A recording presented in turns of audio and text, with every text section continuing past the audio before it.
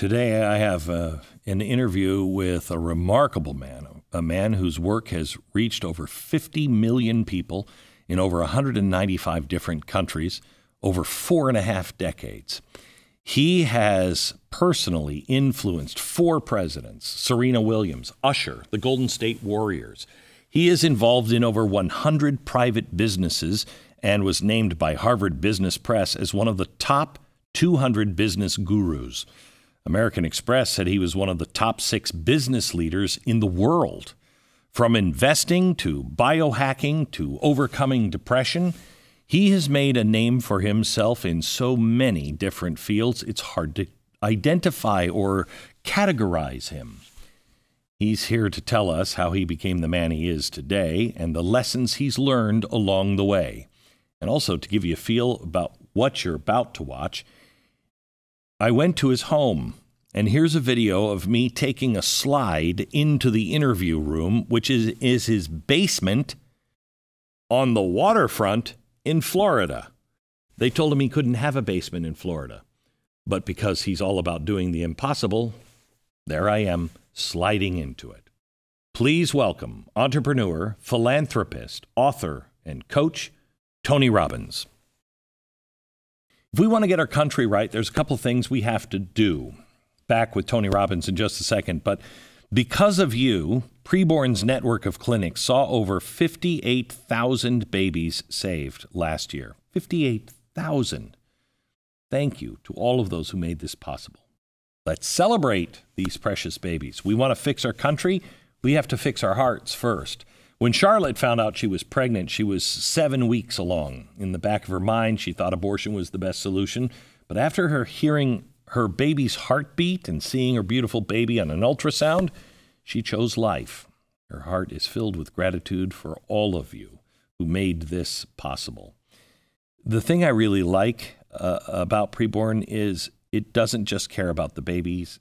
It carries the weight and help the moms so we don't lose the mom for 2 years. Each of these babies are miracles. Preborn celebrates 200 miracles. $28 a month can be the difference between the life and death of a child. When a mom meets her baby on ultrasound and hears the heartbeat, it's that divine connection that doubles the baby's chance of life. And then when they explain, you're not alone. We will be here after birth. We will help you. Everything changes. Just dial pound 250, say the keyword baby, pound 250, keyword baby, or visit preborn.com/Glenn. That's preborn.com/Glenn. Final thing, and then back to Tony, I want to talk to you about relief factor. Sometimes we seek the solutions, and the solutions we seek are easy to fix a problem. But when you're living in pain, that isn't the case. For years, I lived with terrible pain in my hands, and you better believe I searched up and down. I went to the Mayo Clinic. I went to Columbia. I went all over trying to find something that would work, but nothing was helping. The whole time, the solution was there, and I didn't take it because I thought that's never going to work. Thank goodness my wife finally told me, I'm not going to listen to you whine anymore unless you at least try this.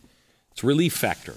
It's a daily supplement that helps your body fight the pain by fighting inflammation. 100% drug-free, developed by doctors. It's built to help reduce or eliminate pain. And over 1 million people have tried Relief Factor's Quick Start Kit. 70% of them gone on to order it again and again. See how Relief Factor can help you with their 3-week Quick Start Kit. It's only $19.95, and it comes with Relief Factor's Feel Better or Your Money Back Guarantee. So why not give it a try? Visit relieffactor.com, 800-4-RELIEF, 800, the number 4-RELIEF.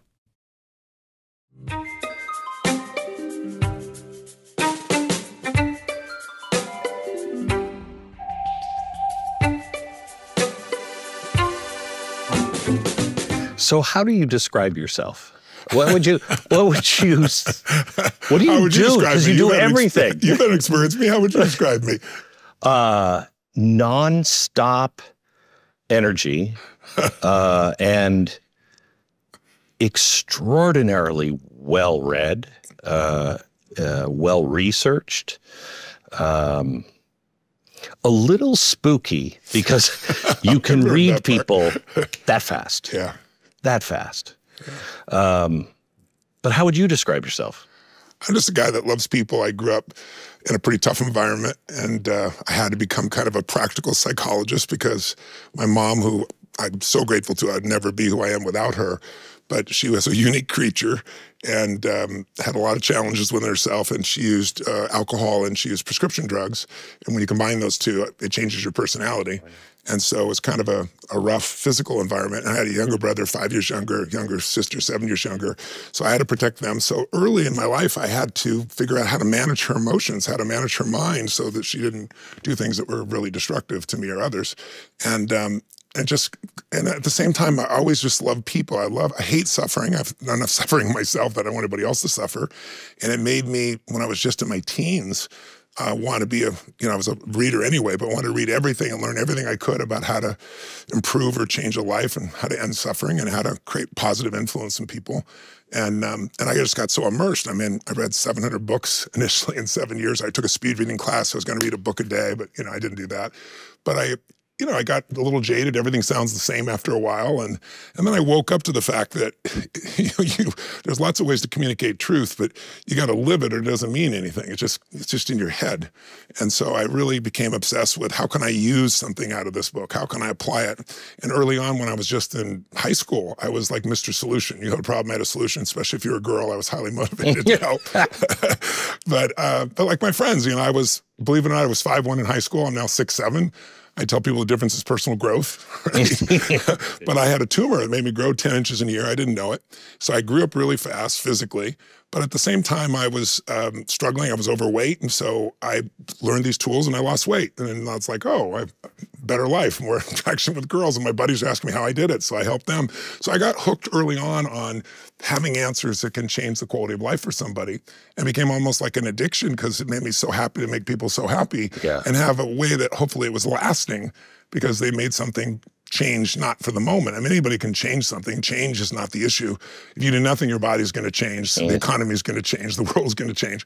Progress, that's different. Progress requires consciousness. It requires a plan. It requires some action.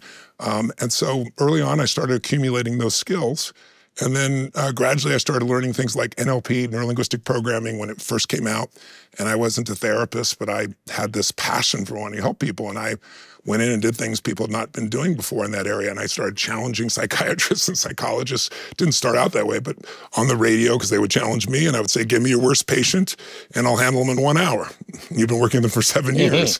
And I literally did that multiple times. And that built my brand and my name. And over the years, it just evolved. And then I got involved in businesses because I realized my ideas were going to die on my lips unless I had the ability. I couldn't just be an artist. I had to create art shows. There wasn't a way to distribute this other than if you did speeches for companies or wrote some books, and I wanted to go deeper. So I built things, and I had lots of trial and error learning. And so now I'm in a place where, I'm a businessman, I'm a philanthropist, I'm a speaker, I'm a writer, I'm a father of 5 now. I've got 48-year-old daughter, and I've got a 2.5-year-old daughter.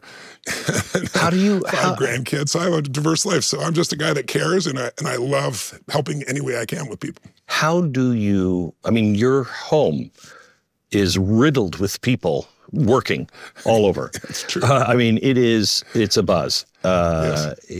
How do you handle all of that and stay plugged into the family? Yeah. How do you, a balanced life doesn't exist. It doesn't exist. No, and I was interviewing Mary Callahan Erdos when I was writing one of my financial books years ago, and she manages, $2.5 trillion for JP Morgan, one of the smartest ladies I ever met. And I asked her the same question, and she goes, I think it's a fallacy. There's no such thing as balance. She said it's life-work integration. And the way I explain it to people is like, if you and I get on a seesaw or teeter-totter, whatever you call it, and where your viewers are in the world, and we say, okay, the goal is balance. Well, it's not going to take very long between you and I to balance it. Now we're just sitting here. Right. It's not going to take long for one of us is going to jerk that around just to feel alive, right? Right. So I don't look at it as just balance. I think balance is valuable, but I think it's more finding what matters most to you. It's different for everybody, and trying to organize your life in that way. And as far as your answer to around here, large staff, but we are fortunate enough to have a home where we can separate, the personal side from the professional side, and we do have that. And we have our special dinner times and all those things. But a lot of that, honestly, is new for me. It's post-COVID, because I figured out how I could do what I do for, do a seminar for 1.5 million people for 5 days and come home, as opposed to before I lived 275 days on the road and took my wife and took my kids. Jeez. But one of the reasons we had a child was because of COVID, because once I was home and I said, I don't have to give up the impact. I can still go on the road, but not constantly. We said, let's give it one more try, and God blessed us. Wow, that's great. Yeah. I have found fame and fortune, battery acid to the soul, battery acid. And a lot of people can't handle that. And they, you're in trouble when you want it. When you find yourself going, oh, I don't want to lose this, then you're done. Yeah, yeah. How do you balance that? You have people following you around the world like you're the Grateful Dead. The band without the long hair and the dope. And they build, I've experienced it. It's a community. It's really not about you. It's about the people you meet and the like-minded people, and it becomes a community. Yeah. How do you handle that and the influence that you have to make sure that, you're you? Does that make sense? I've always been me, so I can't think of anything else, and I'm not a very political creature, fortunately. I certainly have strong feelings about things. But no, it's like public speaking. People say to me, like, how do you get up there with no notes and go 4 days or 5 days, 10, 12 hours a day? I've made lots of deposits in my emotional, spiritual bank accounts so that when something shows up, there's a challenge, I can cash that emotional check. I can deliver for somebody. And in public speaking, for example, when people are so stressed about it, I always tell them, why are you stressed? Because you're thinking about you and how you're coming across. I'm not thinking about me. I'm what I call uptime. I'm inside my head thinking, I'm going to lose an audience of 12 or 14 or 20,000 people for 12 hours a day when they once sit for a 3-hour movie somebody spent $300 million on. I have to keep your full attention. So if I'm in me, you and I are disconnected. But if I'm up in what I call uptime and I'm seeing and feeling everyone and I have a plan for the event, and it always changes. It doesn't matter what it is. I can work all night. Often I do 2, 3, 4 times, 4 in the morning. And people ask my wife, like, what do people not know about Tony that's unique? And she's the level he prepares. And then I get up and it all disappears. Yeah. Because I feel something. I see this person needs something. But I'm over-prepared. So like my whole nervous system's turned on and I'm out here, not in here. Mm-hmm. And that's also why people have such a great time. It would never go do that. Like, I'm going to go to a seminar for 10, 12 hours a day. Oh, I know. Or I'm going to do one virtually. When I first started doing them virtually, and we have people here, we start at 10:30 in the morning, and it's already midnight or 12:30 in Sydney, Australia, and thousands of people there. They'll go from midnight till 1 in the afternoon, 4 days and nights, full tilt. Same thing's happening in Europe, different set of hours, So we've been able to find a way to immerse people. And it's kind of like when you're out there and you're really serving people and you meet their needs, all their needs, time disappears. Because like, how long is a long time? Some people say a long time is 1,000 years. Some people it's 10 years. For some people it's 2 minutes. Mm-hmm. I have more 2 minutes these days, the way we're conditioned by technology. So, but when you're not enjoying yourself, it feels like an eternity in a minute. When you're completely fulfilled, time disappears. And it disappears for me too. I'm with these people. I'm feeling the experience of it. So I don't have this fame thing. I never was doing it for fame. I did it to serve. And I think you can feel the difference between somebody who's trying to be somebody versus someone who truly wants to serve. And I'm not perfect in any way, but I love people. I love seeing that transformation. It still makes me go, I don't have to work just like you the rest of my life, but I work harder now than I ever did because I see the needs. And right now we're in kind of a wintertime where people have so much fear, it's so much uncertainty. And it's a predictable cycle, but most of us don't study history. So most people live in fear like this is the worst time to ever be alive. Yeah. It's just not true. So let's go there for a bit. And on a personal note, no surprise to you, I called you 6 months ago maybe and said, Tony, my son is in trouble. Yeah, he's got depression. He has low self-esteem. He can't seem to find, and he is full of great stuff. Yeah. And you said, and you said, send to me. I think you asked, is he willing to change? Is he ready to change? Yeah. Because you said, you won't change him, but you can motivate him to change. Yeah, you put him in an environment where he can choose for himself. Yeah. And it's not so much motivation. I want to clarify that because I hate that word. I've been called it so many times over the years because people see a giant crowd, 15,000 people jumping. But what it really is about producing the energy so you're in a higher state of mind. And in that state, you behave very differently than when you're low energy and trying to make something happen. But my whole life is about strategy. And so you got to get someone in the state where they can change. And then you've got to provide the tools that can help them to change. Well, I publicly want to thank you. I sent a young man who had all the potential in the world, but couldn't find it. And you sent back an amazing young man. Well, he was always the amazing young man. I know he was, but he didn't know that. Yeah, I know. And it's how has as he a changed? parent, What have you noticed? On the negative side, I just want to say he's turned into Yoda and he's pissing me off all the time now. He said to me today, he said, Dad, money isn't real and I have unlimited potential in front of me. And I'm like, okay, sit down. There has to be some balance. Yeah, a little balance would be nice. But he's not depressed. He's not in himself all the time. Yes. I woke him up day after Christmas, probably 7 o'clock in the morning. I said, hey, buddy, I need some help. Can you help me? He didn't say what. He sat on the edge of the bed, and he's like, yeah, what do you need? That's beautiful. And he's the boy I always knew he would be. Well, he's becoming the man that you want, that he wants to be. And I'm sure you'll be very proud of. But he did all that work. It wasn't me. I know. I just created an environment where he could find the truth. Right. You know, it's corny to say the truth sets you free, but it's so true. And most of us live some version of a limited lie about who we are, especially in the culture we're in today, where being a victim and, you know, is rewarded so much. And where people, the mindset is, you know, what's the world going to give me versus what am I responsible world to bring to it? I mean, I remember, you know, John F. Kennedy, I was just a little baby, but, you know, we've all seen the speeches, what are your country going to do for you? What are you going to do for your country, right? Different question. Unfortunately, today, it's what are you going to do for me? And I think that's why people are so unhappy. You look at what's happened with COVID, and regardless of rights, wrongs, it was a disaster the way we dealt with it. And people got used to being home and paid to be home and do nothing, and now they don't want to go to work. Why should I have to go to work? Why should I do this? Why should I show up? Well, the problem is now they're at home, a large number of them, and if you read the studies, they're really unhappy. They feel isolated, they feel separate, because life's not about me, it's about we.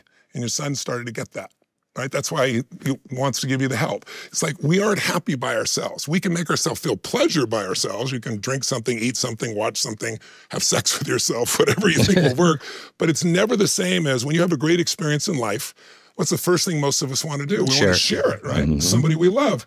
Why? Because when we share it becomes more. There's only so much you can feel by yourself. And until people find something that they want to do something for beyond themselves, they fall in love with a mission or with their family or with a business or with something, you're going to have a very limited life. So now this whole obsessive focus people have about self-care and taking care of myself and everything, it's like I should be afraid if someone has a different belief system than I do. You know, somebody said the other day, Chris Rock said, if you think words are violence, no one has slapped the shit out of you on national television, right? You know? It's like, that's not violence. Words are not violence, right? You know?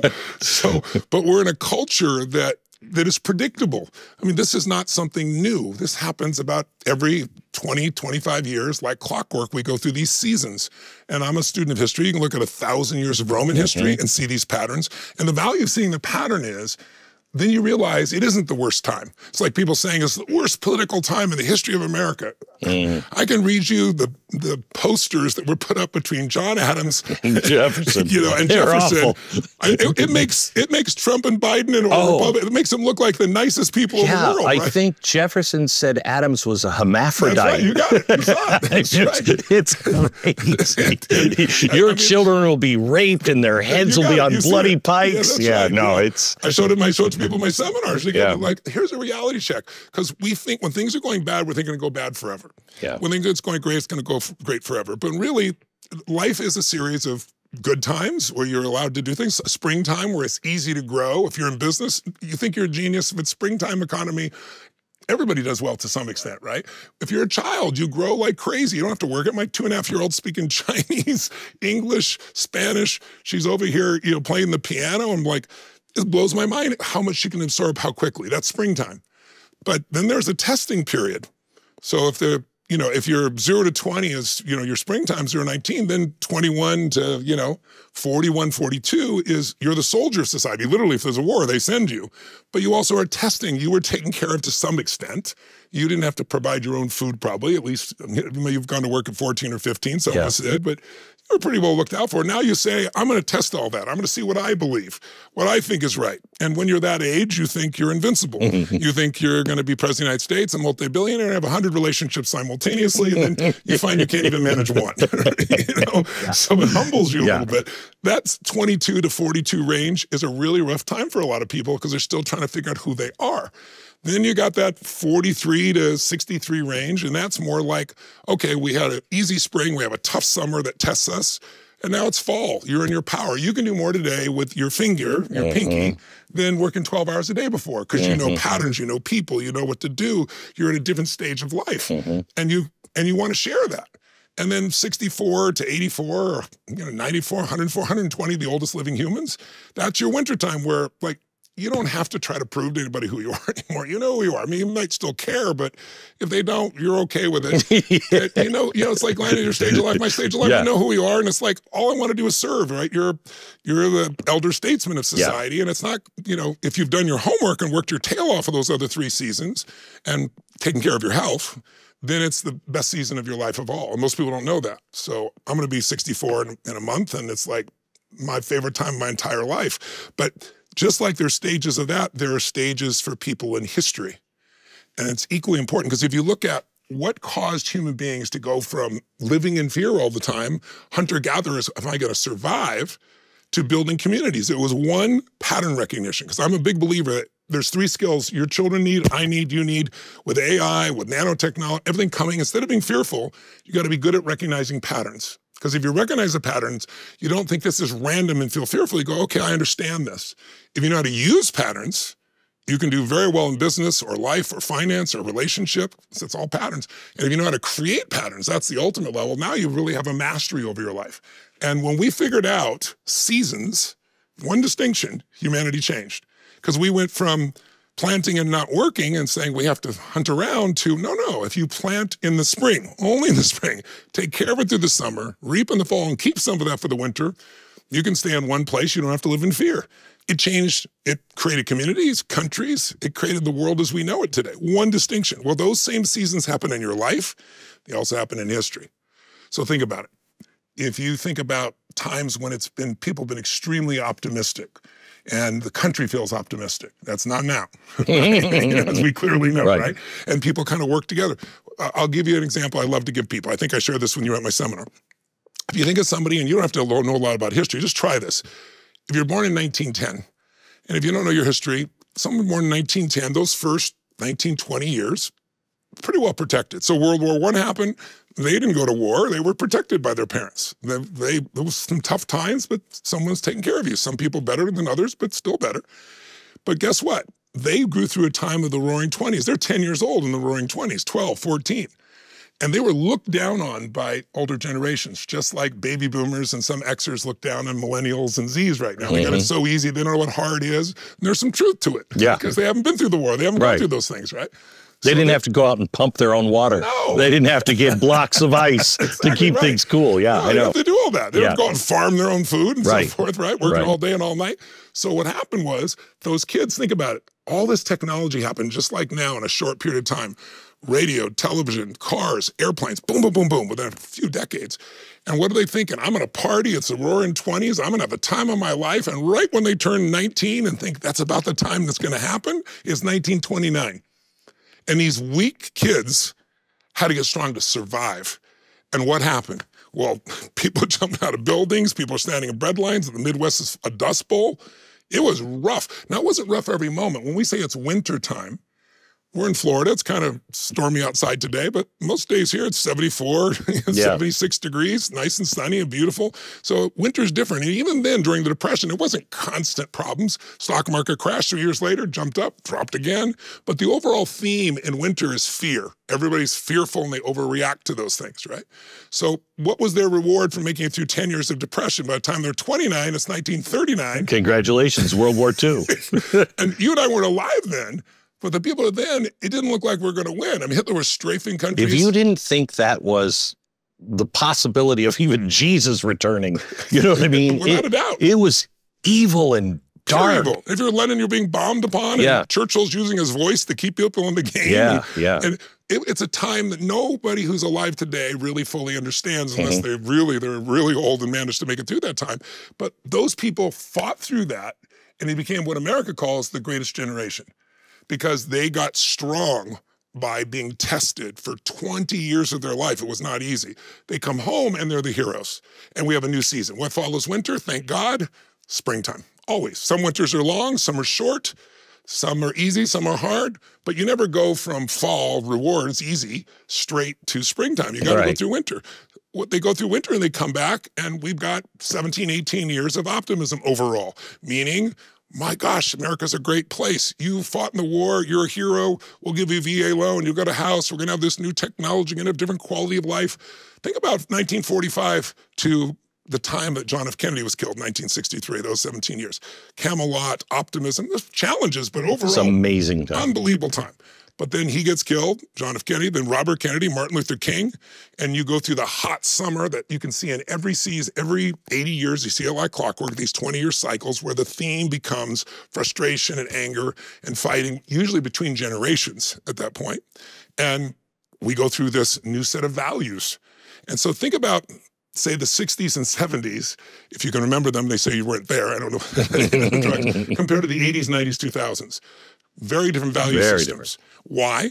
Because the kids that were protected, the baby boomers, they came back, these heroes, they had lots of sex and lots of kids, this huge boom, and they wanted their kids to have it better than they did. So they overprotected them, told them how smart they were, you're going to go to college. And when they got there, since they didn't have to work at anything, a lot of them used drugs, overdid it, a lot of them protested things, but they haven't done anything yet.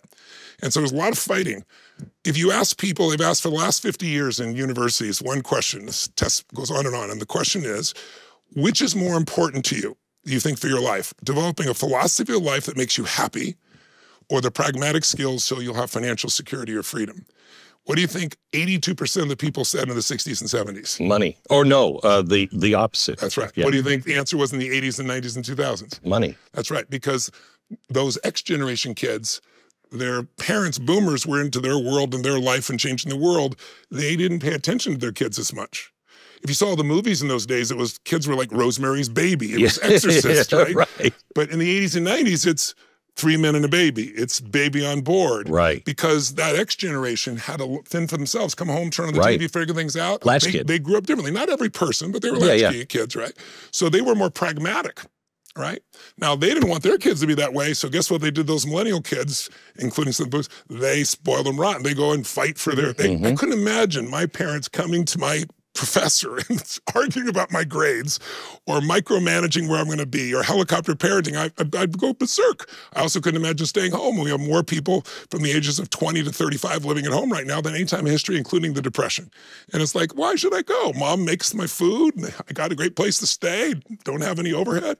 So the generations are raised differently. You and I might be individually different than our generation, but the overall themes are there. So we've gone through the reaping times of, guess what, credit's cheap, everything. You go through the spring, the summer, and now we're in winter.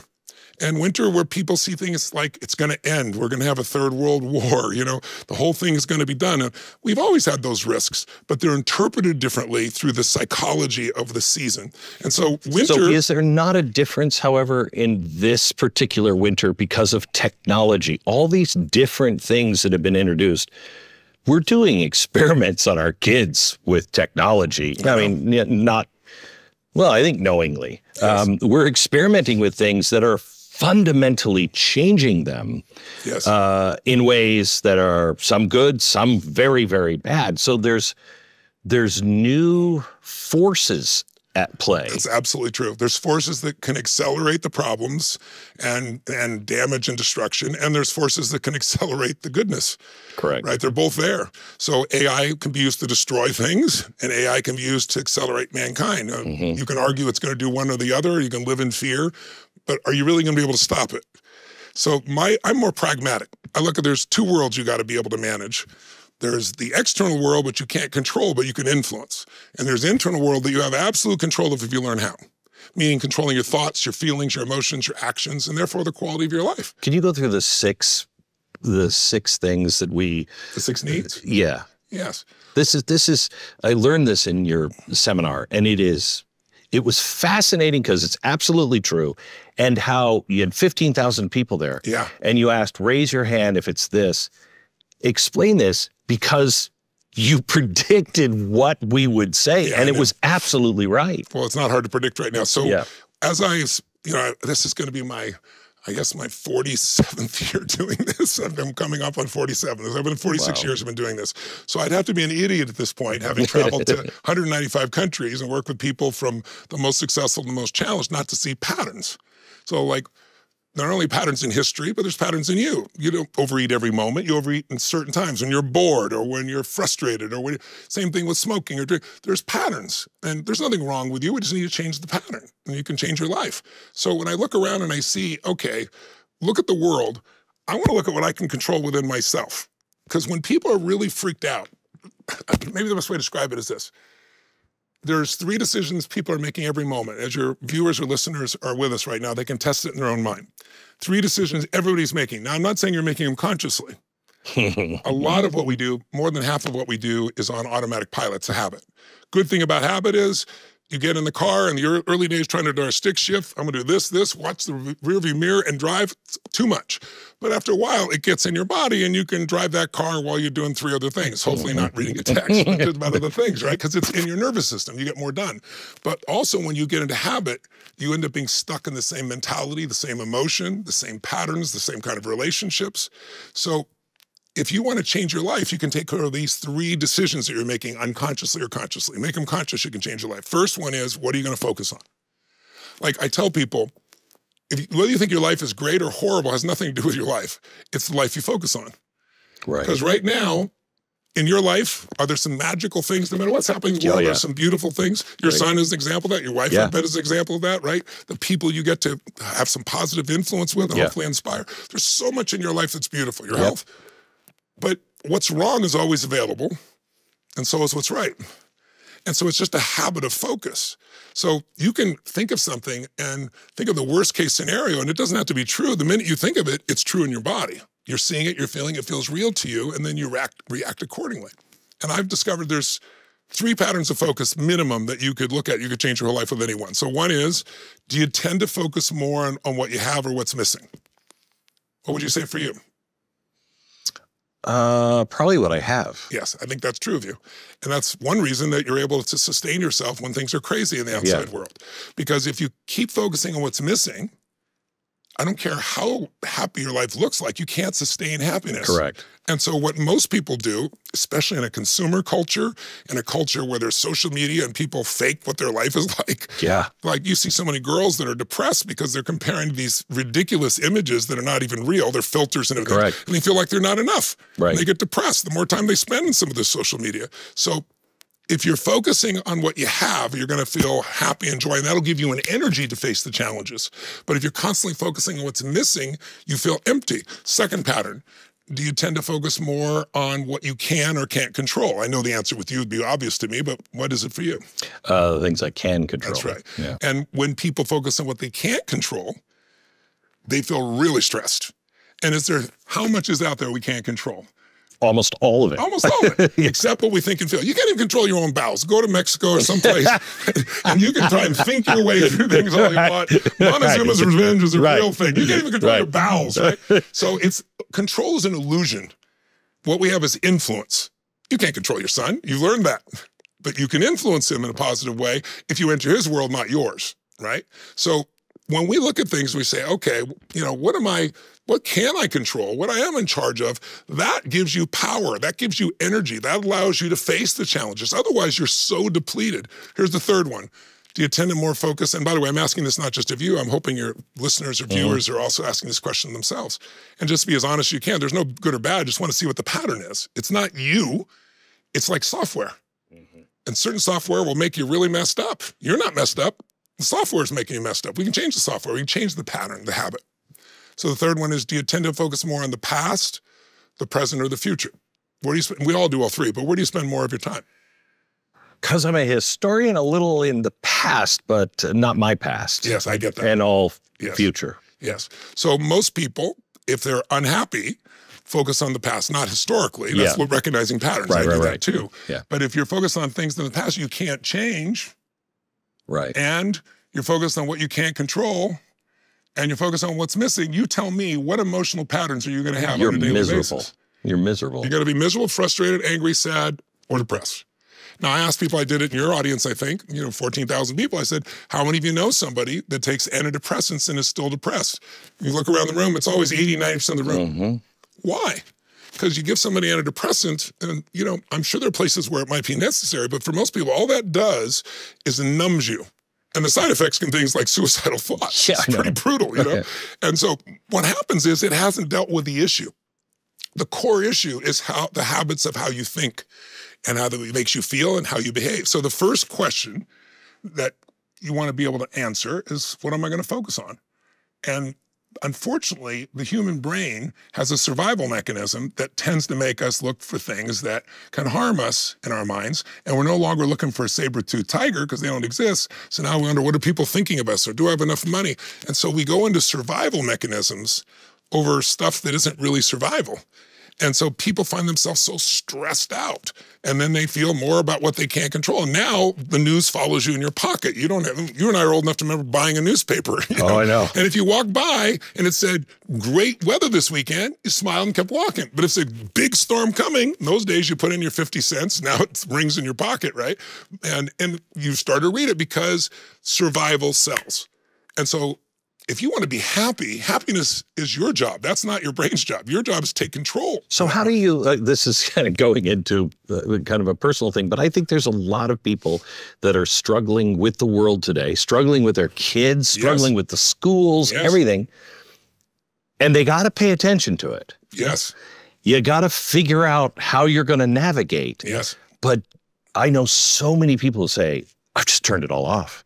That's not a good thing, but it's, again, I think it's survival. It is survival. You can't. You're overwhelmed. You're overwhelmed. So they check out. Right. So how do you balance that here? Well, you balance it by a couple new patterns. If you're constantly focusing on what you can control and you're constantly focused on what you do have in your life, those two alone will change your life completely as a pattern, because you'll see different things. You'll experience life completely differently. And when that habit happens, it doesn't matter what's happening in the external world. Look, you and I could have all hell breaking loose around us, and can we find a centered place within ourselves that all hell will be breaking loose and could still feel centered, strong, and happy? The answer is yes. But we live in a Western culture where if you sit and just be happy, people come and take your furniture. so you have to also master the external world, right? So I teach people both skills. Think of it as like, if you want an extraordinary quality of life, now what is that? Life on your terms, not mine. You might want 3 beautiful kids. You might want a beautiful garden. You might want to build a sports team. You might want to build a business.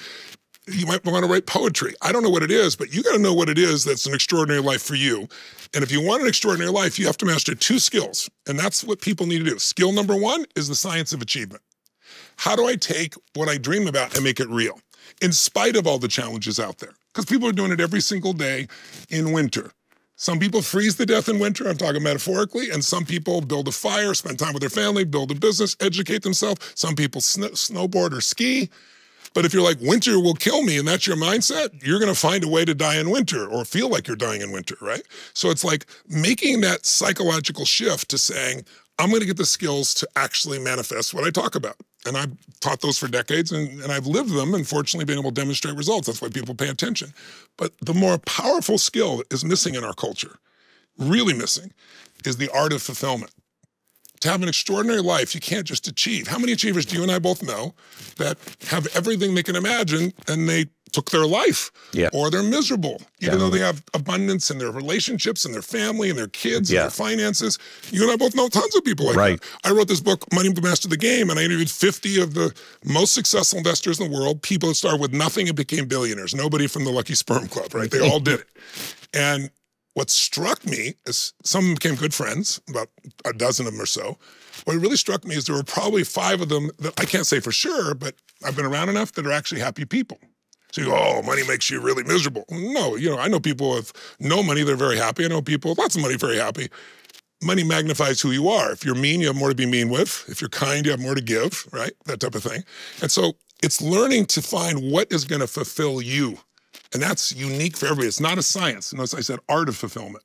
Because, you know, I talked to my friend who loves art, and he's got this painting he wants me to see, very wealthy guy, and dear friend of mine. And he's, you know, I go to see this painting. He's telling me he's wanted this for like 14 years. He's coveted this painting. He just outbid everybody at Sotheby's.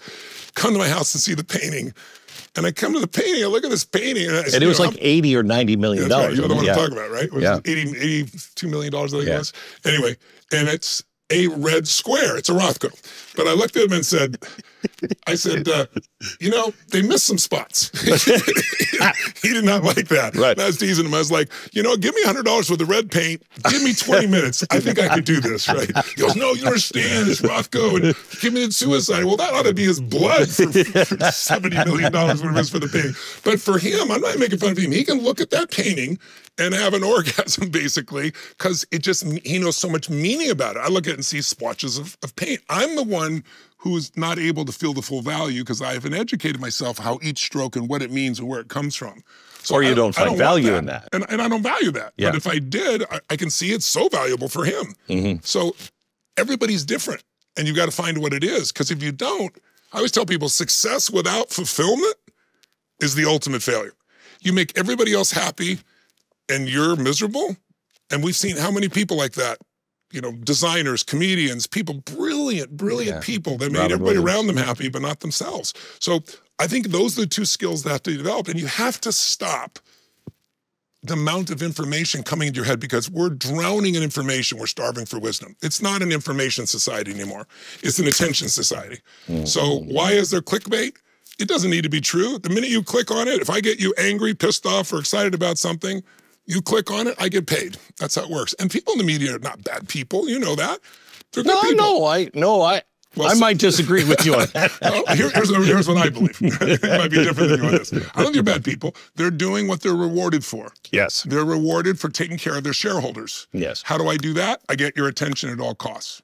And it's a war for your attention. Mm-hmm. And everybody's trying to get it. So you are being conditioned by everybody else, and you're constantly doing it. There's stuff like something came on my pocket the other day. I looked it up, and it was, you know, was one of those Apple notifications. It was about some famous person's father went to the hospital. And I'm no disrespect, but I don't know this person. It's like, why is that coming to me right now?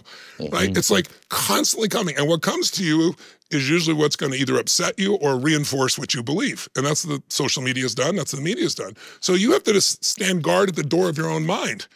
It's like my original teacher, Jim Rohn, used to have a great thing he said to me. He said, Tony, I was talking about, you know, I'm struggling. I hadn't done this, that. And he goes, well, listen to the input you're taking in. He said, garbage in, garbage out. He goes, try this on for size. What if your worst enemy drops some sugar in your coffee?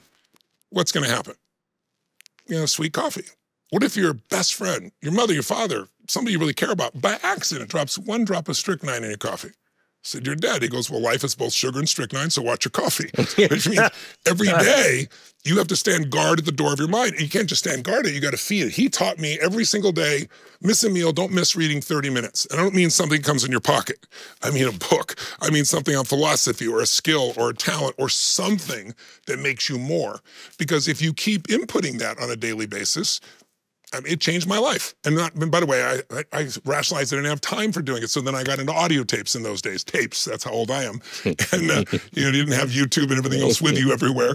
And I would go spend $300 to get 6 cassette tapes from this guy in LA who had all these best psychologists and speakers. And I'd listen to the stuff over and over and over again, because repetition is what makes it real. And I programmed myself. I conditioned myself. I can remember when my life changed probably the most. You know, I'd been to Jim Rohn's seminar, the speaker I told you about when I was 17, and I was really inspired. And can you tell just quickly the story of, because you were a janitor. Yes. And you had no money. That's correct. So tell that story. Well, I was still in high school. I was a junior in high school, and I had to help my family. So I'm working as a janitor. I'm going to school. And then my parents, my mom and my dad had a friend of theirs. And my father talked about this guy who's so successful now. And he goes, he used to be such a loser, my father said, right? And one day this guy called up and he said, listen, you know, I need somebody strong. And I just started to grow. I went from 5'1" to like 6'1". He goes, you know, does your son need to make some money? And they said, yes, he does. Well, I need to move furniture. So I went and worked for this guy. And I worked really hard. And he was impressed by my work ethic. And he sat me down for lunch one day. And he goes, you can have a great future. It's very few people have this kind of work ethic. You don't dodge it. You're giving your all. And I said, well, thank you. I appreciate that. I said, I'd love to ask you a couple of questions. He goes, sure. I said, my dad said, you used to be such a loser, and now you're successful. I really, truly said this. You know, only a kid thinks this way, right? And he goes, what? I said, well, you know, and I'm trying to back out. He goes, well, it's true. I said, what changed you? He said, I went to a seminar. I said, what is a seminar? He goes, it's like where a man who's super successful and wasn't to start with teaches you what he learned over 20 or 30 years in like 3 or 4 hours and saves you a huge amount of time of trial and error. And I was like, wow. I didn't even know if such a thing exists. I said, does he do them? He goes, he does them once a month. I said, could you get me in? He said, yeah. But there was no follow-up. I said, well, will you? And he goes, no. I said, why not? He goes, because if you don't pay for it, you won't value it. And I said, look, I'm a janitor. I'm going to school. He goes, you got to do it. How much is it? $35. It'd be like $250 in today's money, right? For 3 hours. I was like, oh, that's a week's pay, $40 a week's pay. And he goes, well, then just go learn on your own and see how many decades it takes. You decide. So it was one of the big, I thought it was such a giant decision to spend $250, right? The equivalent of, because it was a week's pay to go listen to some guy talk for 3.5 hours. But I bet you squeezed every... I did, because I was already reading. I was always finding answers. I was already like on the path, so to speak. And I remember I pulled up in my 1968 Volkswagen Bug, Baja Bug, that, you know, I pulled up at this nice hotel in Orange County and turned the engine off and it exploded right at, and I had my 2-piece leisure suit I got at the thrift store, you know, with a fake gold chain. I was like, take care of this baby. And I went in and sat down and I took notes like crazy. And at the break, I went up to meet Jim Rohn. And I said, listen, you know, I've been studying all you're doing. And while I was in the class, you know, people were looking at me because we were at these round tables. And some of the things he said I knew from books. So I'd like finish some of his sentences, you know, that time. And I wasn't very quiet. I didn't realize I was. So I said, look, I want to come to work for you. And he goes, young man, you know, he goes, you have to go through all my seminars. And it was like $1,200. It'd be like $12,000 today based on inflation. I'm like, you know, think $12,000. It's like I'm sleeping in my car. My dad got kicked out. I had 4 different fathers. My mom was very powerful. She thought I was on his side. She chased me out with a knife. I knew she wasn't going to kill me, but I wasn't going back in that building. And so it's like I'm sleeping in my car. I'm working as a janitor and going to school. And he wants me to spend equivalent of $12,000 to come to his programs. I said, look, I'll go to all the programs. Loan me the money. I promise you I'll pay it back. I'll come to work for you. I'll pay it back. You can keep all the money. And then I'll be such a great example for you to tell people about how things are turned around, right? And he looked at me and he goes, son, I'm not your banker. He goes, you know what? It's really simple. Some people have to survive. Some people have to succeed. You decide which one you are. And by the way, the class starts on Saturday. This is like on a Tuesday. And I'm like, and I was angry. Because I thought, this guy's a jerk. He just wants my money. I'm 17 years old and everything else. But it was truly the best lesson because I went out and I figured I'd borrow the money. And I didn't realize banks don't loan money to people that need it. They all want to loan it to you. You have plenty of money. Right. They want to loan you anything. Right. Plus, you know, I remember I got rejected like, I don't know, 6 banks in a row. I'm running out of time, and I'm in this place called West Covina, California, on this big avenue called Citrus Avenue, and there's multiple banks. I'm at the last bank, and I'm running out of time. And so I didn't know what I was doing, but I was like getting myself in state. You know, I'd never done it before. It's like, I can't walk out of it without this. I got to get this done. It's a must for me. It's not a should, you know. And I went in, and I looked for somebody who looked persuadable. And there's this very kind woman there. Her name was Mrs. Williams. I'll never forget. And I walked straight up to her and shook her hand, looked her right in the eye, and I said, ma'am, I'm here. My name's Tony Robbins. I'm here to borrow $1,200. Now, I'm not here to borrow it to fix a car or go on vacation. I'm here so I can attend a seminar. And she started to laugh, which was not a good sign, right? So she goes, a what? I said, I'm going to go to this seminar. This man's going to teach me to manage my time and my finances and help people and do these things. And she's like, I don't understand. I said, trust me, he's really the best, but I need the money right away. So she starts looking at my application and she says to me, she goes, Citrus Avenue, which is this huge avenue, goes through like 5 cities, right? It's a commercial avenue. And she goes, I didn't know there were any apartments on Citrus Avenue. And I said, well, I kind of have a mobile home. and I told her the truth, which I was sleeping in my car at back of 7-Eleven and Denny's because it was 24 hours and wouldn't make me move. And I said, but I get the mail because I talked to the mailman. He explained my situation and I'm there at noon. I pick up my mail right there so you can send it there. And she's like, you want us to loan you $1,200 and we can find you at 7-Eleven? And she just couldn't believe I told her the truth about it. And she goes, I don't understand. Then she looks and sees my age and I'm 17. And she goes, are you 17? I said, yeah. She goes, you're not even legal to sign a document in California for a loan. I said, I'll be 18 soon. She said, how soon? I said, how soon do I have to be 18? But it was 2 weeks. So she said, okay, we worked that out. And at the end, she goes, the bank's not going to loan you this money. I just don't see how they're going to do it. They're not going to send it to 7-Eleven. I said, well, you don't understand. And I was like so passionate. I said, I'm not just doing this for me. I'm going to change. I didn't think in terms of millions of people in those days. I said, I'm going to change hundreds of thousands of lives in my life. This is my mission, right? And so she looked at me and she goes, well, that kind of absolute passion, she goes, I think you're going to do something. I hope it's good. And she goes, how do I know I can really count on you? So we had this long conversation. At the end, she said, I'm going to go to the bank. I'm going to go to the bank manager, and I'm going to recommend this, but I don't think he's going to say yes. I said, he's got to say yes. And she goes, but if he won't loan you the money, she said, I will if you can stare me in the eye and tell me beyond a shadow of a doubt I'll never have to come look for you. And I got tears in my eyes, and I just reached across this poor woman and grabbed her and hugged her. She was not prepared for that. She got the bank to loan me the money. I took $1,200, $12,000 basically. I went to this, 3-day seminar. It's all it was, day and night. And I met a man there named Mike Keys, who's still my friend today, 45 years later. And he was not as broke as I was. I didn't have any place to stay. He let me stay in his hotel, and we became dear friends. And some people just put it on their credit card. For me, that was more than my home. My home was my car. It cost more than that. And I was writing every word he said down. He said, I wrote down the. And I figured out at one point every word was worth like 3 cents. So I didn't get up to pee. I was just so in it. And it was so funny because decades later, I spoke at Jim Rohn's funeral, but I went to work for him. I became the top guy at his company. And then at one point, he was changing his company. I started my own company as a brokerage, and I brokered him and other speakers, and then I eventually became the speaker. But it all came because one of the most important things I learned from Jim Rohn that I hope I didn't bump that for you guys, that I hope I can get across to your audience, and I think your audience probably has some semblance of this. I had 4 fathers. We were always broke.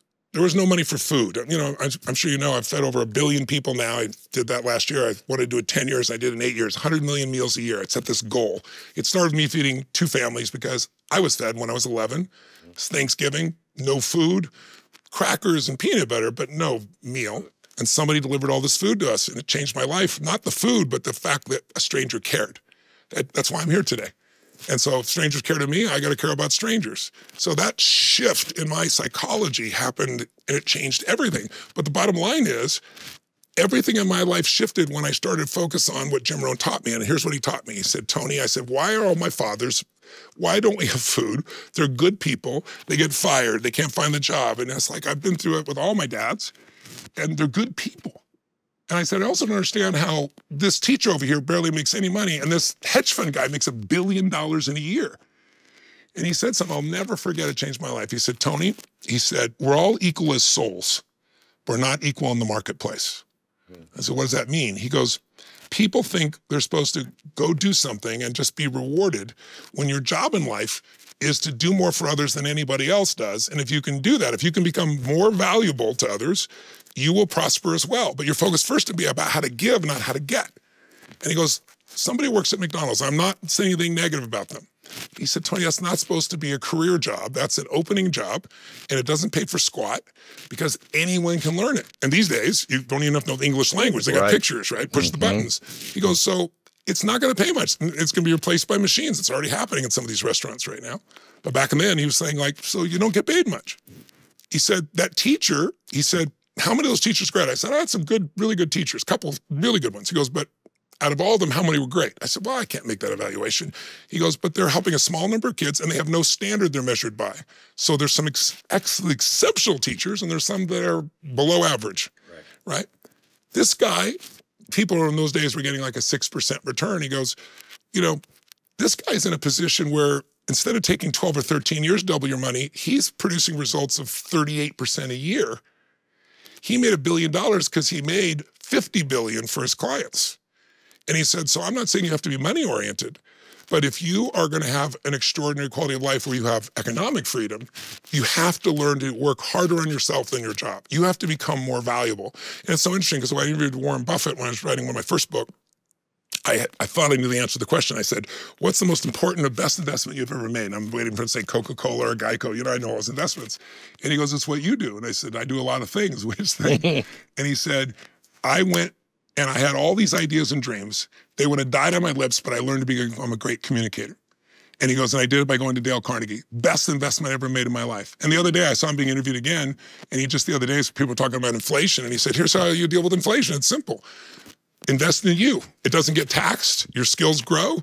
And if the dollar goes to nothing and we're using shekels, but you're the best lawyer, doctor, you're the best, web designer, you're going to get the most shekels. You're going to have a great life. So that philosophy it already appealed to me because my life was, I really believe the secret living's giving. I know it sounds corny, but I believe that in my soul. And so my whole focus is how do I do more for others than anybody else? And in the beginning, I could do a few things, and then my skills grew like you. And then it got to the point now I've got 114 companies. We do $7 billion in business. I learned the patterns of business. I learned how to succeed in investing. And then I've taken all those subjects, health, finance, et cetera, and try to take that to people by first showing them it really works and you can live it, and then helping people find their tools of that. So that's kind of been the evolution of how I've gone about it. It is, you're involved in so many different things. And we're sitting in the basement of your house, but you live on the ocean and we're in a basement. People don't have basements. And I know we have water on this side where the boat is, and we have the ocean on this side. I know. We're actually underwater. Right, we're underwater. And when I found out you had a basement, I thought only Tony Robbins would have the balls and really the drive to go, so get some scuba gear on and dig it out. They told me it was impossible. And what triggered it is actually I started to play squash. And, it's like you at this stage. I care about people. So I had to drive 20 minutes there. And then, if you're even slightly nice taking pictures, it's another 15 minutes in and out. And driving home, I can't take that much time. So it's like, I want to build one. Well, you got 25,000 square feet and you got acres. Where are you going to put it? There's no other place to put it. And I go, down here. And they said, what? So I built a slide, as you know, that goes under the ground. And they said, that's impossible. You're below the water table. I said, well, have you ever been to Atlantis? Have you ever been, to an aquarium? I said, there's only 38 homes in this little town. I know the mayor, the police officers, they're all here. I love them. They love me. Some are fans of my work. I said, I'll get it approved. And all you got to do is find how we do this. Build a submarine around it. This is what we're going to do. I want to build a place like this. So we have, most people never see this, but we have basketball courts, bowling alleys. We got spas. We got golf courses. All that is underground here, and no one even knows it's here. But it came real handy when COVID happened. We had all these choices in our home. But it is. Do you think that comes, that defines you? Well, I have to give credit to great mentors. I can't take credit. I've gotten to coach some of the most brilliant people in the world. Marc Benioff, who created Salesforce, he came to my seminars. He came to like one of them 4 times in a row, and he's as big as I am, he stands out. And finally, one time he came, shook my hand, and he goes, you've convinced me to leave Oracle. I'm going to start my own business called Salesforce.com. Wow. We're going to change business around the world. Wow. And he said to me this, he goes, we'll do $100 million in business. You can count on it. And now he's doing like whatever, 38 billion or something. And Marc's a great friend. So while I coached Marc and he says, I'm his coach, I'm no idiot. I studied what Marc's doing and I learned those patterns. Peter Guber is a dear friend of mine who, we're both partners in the LAFC football club and the Golden State Warriors and LA Dodgers. And he's made 52 Academy Award-winning movies. And he's a professor at UCLA. He's one of the most incredible people I know. And I love pitching and catching with him. And, originally I was, quote, coaching him, but I'm no idiot, man. I'm learning. And one of the things I learned from Peter was that, you can make your vision as large as you wanted. I watched him do it. I watched him take things from nothing and create them. So it's not that I'm so smart. It's just I'm smart enough to figure out what it is I really want. I'm smart enough to figure out role models that made it real for me. Because for most people, I'm no idiot, most people are not happy, they're not fulfilled, they're not physically healthy, they don't have passionate relationships, and they don't love their work. That's most people. I'm no idiot, I know that. But why would you study disease if you want to be healthy? It's like, I want to find the few that do and figure out what they're doing different and do that, and then help other people do that as well, and try to make it fun for them to do that so that people have the time of their life while their life is transforming, right? So that's what's guided me. I can't take credit. There's just so many brilliant people I've been surrounded by that I had the privilege to serve, and I was smart enough not to just serve them, but learn from them. So my grandfather said, you know, the people who had money in the Depression made money. Yes. And, you know, they were ahead of the game, et cetera, et cetera. But that's an important point. Sir John Templeton, I got a chance to interview multiple times before he died. I interviewed him a week before he passed. And he was a role model for me because I grew up with nothing. He grew up with nothing. He wasn't Sir.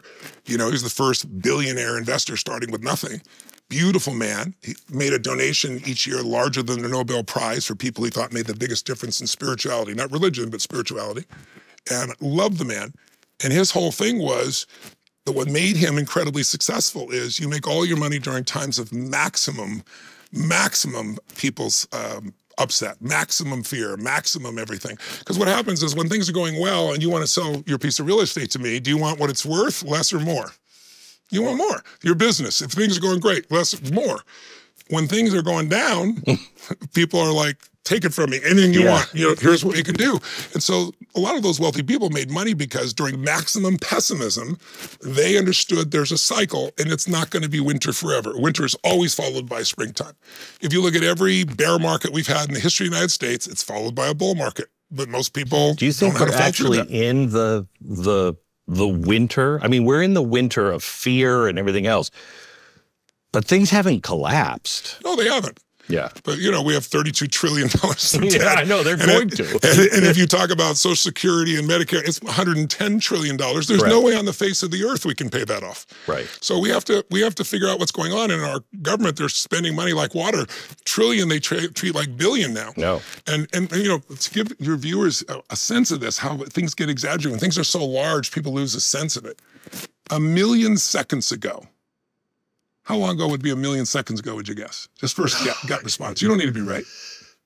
1 million seconds ago, I mean, I know I think I've heard this, so it's a lot longer than that, but I would say, you know, if I didn't have some clue, 5 years. Good guess. 12 years, right? So 1 million seconds is 12 years, okay? 1 billion seconds, 32 years. When people talk millionaires and billionaires, they're not in the same universe. Right. But try trillion, that's the new government number. Right.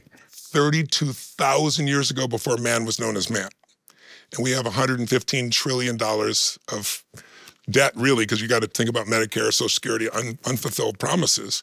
So we're going to face some big challenges. And the biggest way you know where we are winter-wise is more the emotion.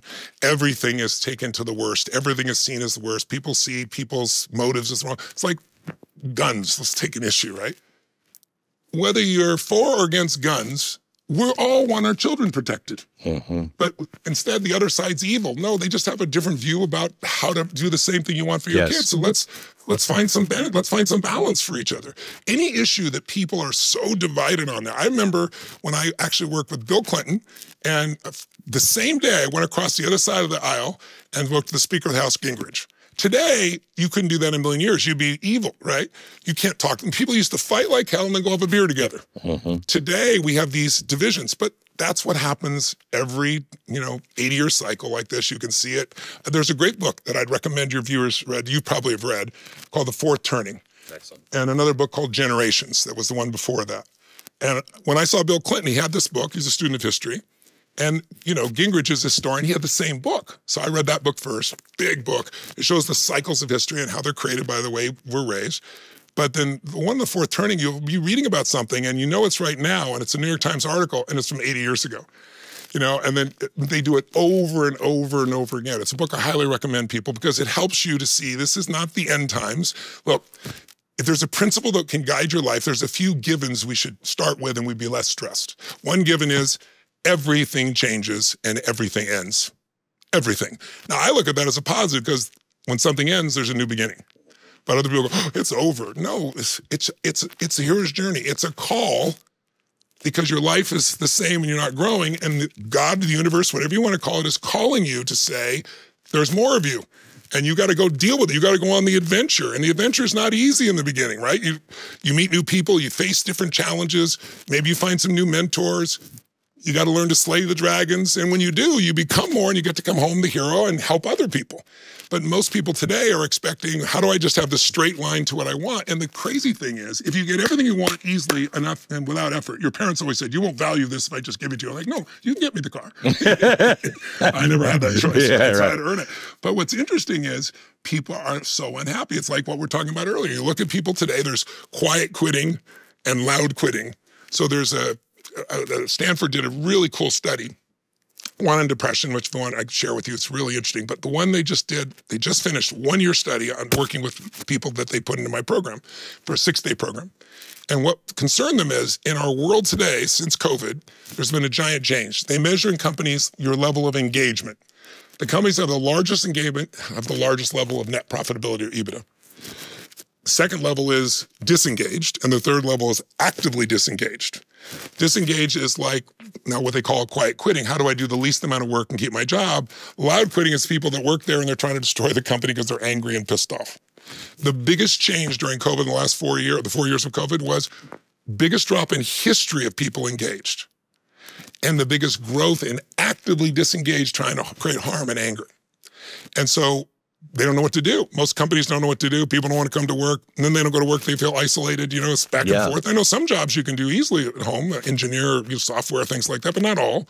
If you're saying things collaborative, it probably takes some connection. But what's interesting is they're the most unhappy they've ever been. Because, again, you're not being called to do anything. The more you try to self-soothe and just take care of yourself, your world gets smaller and smaller. It's like, how do you build a muscle? You don't build a muscle by hanging out. If you don't use it, you lose it. But if you make a demand on this muscle, it's going to grow and you're going to have strength. And so one of the reasons that we want to have a life where you have something that you want to care for or serve more than yourself is it calls you. It doesn't take much to fill your basic needs as a human being, right? You asked me earlier about those 6 needs, so I didn't forget. I just wanted to show you. It's a little complex to say in 2 minutes, but here's how it came about. I'm traveling, you know, in an average year, let's say, you know, 30 countries, let's say, 25 countries. I mean, it was an intense schedule. And I'm entering Japan, and then I'm going to China. Completely different cultures.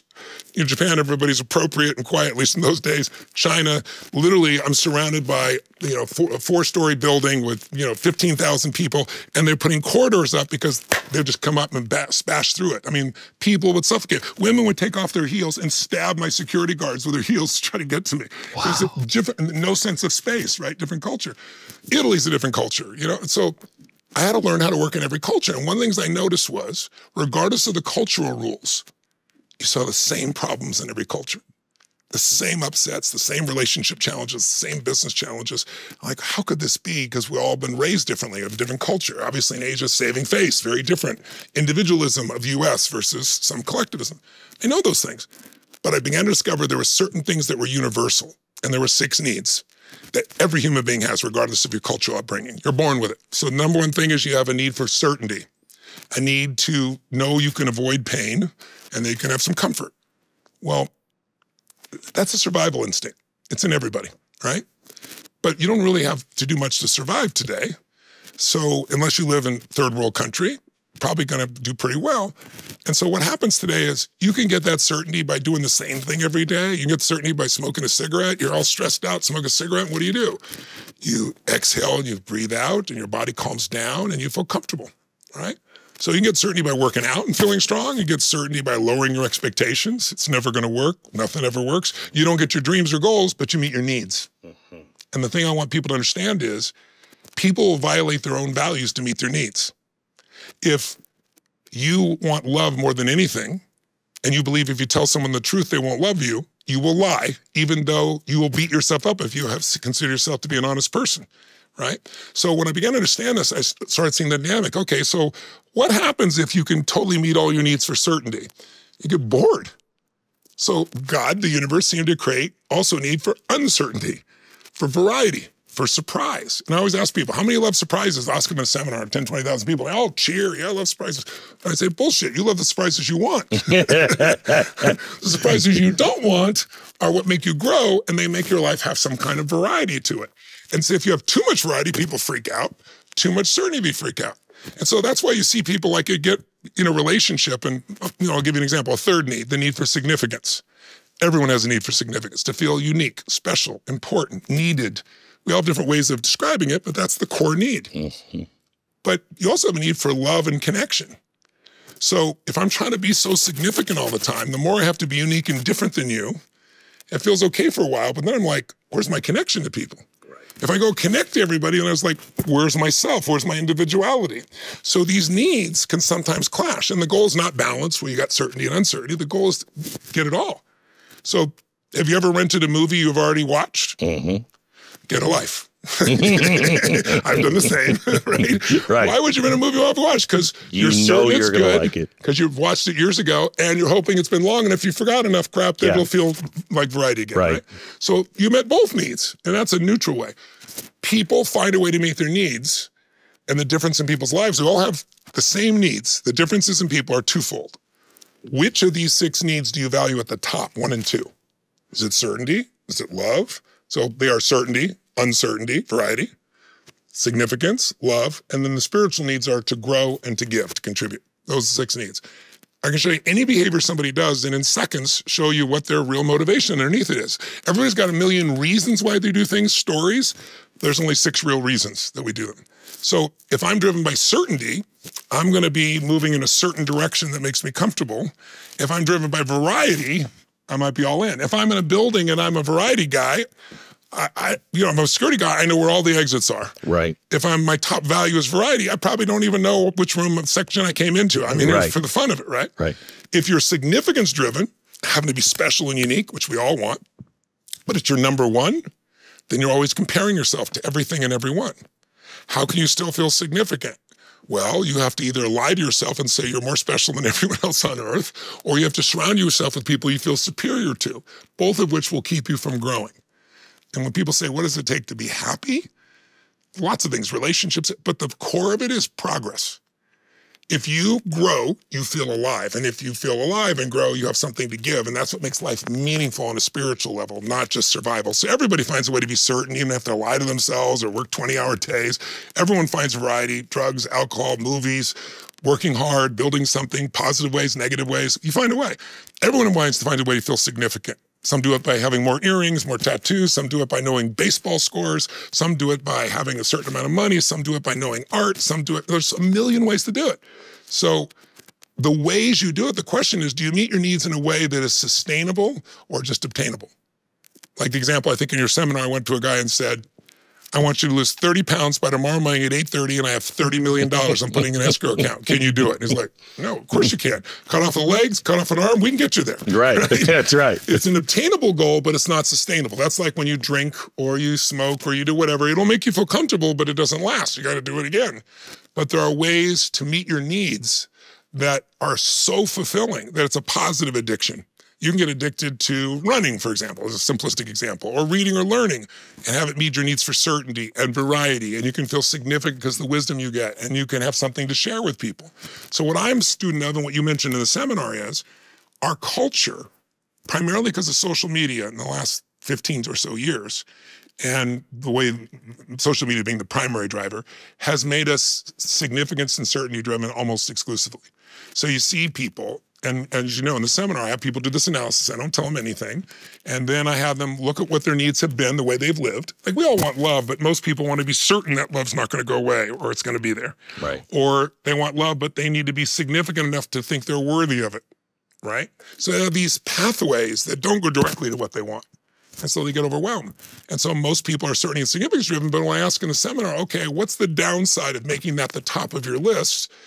Write out what you think the downside is, and what do you think should be the top of your list? Almost everybody you see moves to, I want love or growth or contribution versus certainty, which everything changes and everything ends. So the only thing you can be certain about is change, right? Mm-hmm. And so I think what happens is I can diagnose what's going on, but more importantly, I teach people to diagnose themselves. So for example, if a person smokes a cigarette, what needs does it meet? Certainty, you get comfortable. Variety, it'll change your state. Significance used to be it, like smoking because I'm cool. Some people still think it is, but now we kind of put you in a little building in a little corner here. It's a little harder at that. Connection. So you know what? Some people stop smoking and they start eating. because they need a new way to do it. They can eat, it's convenient, it makes them comfortable. You eat a lot of food, your stomach fills up, and now you breathe differently. You actually take a breath. Variety of different flavors. Some people, like, you know, they're snobs about what they're going to eat. They get significance. They know special things about it. And for a lot of people, eating is a way to connect with other people. Now, you don't grow, well, you grow, but you know, and you aren't necessarily contributing to anybody else, but it meets your basic needs. And what I found is, anytime a belief, an emotion, or a behavior meets at least 3 of these needs, you'll become addicted to it. It could be a positive addiction or negative addiction. Once it hits 3, you're pushed over the edge to want it.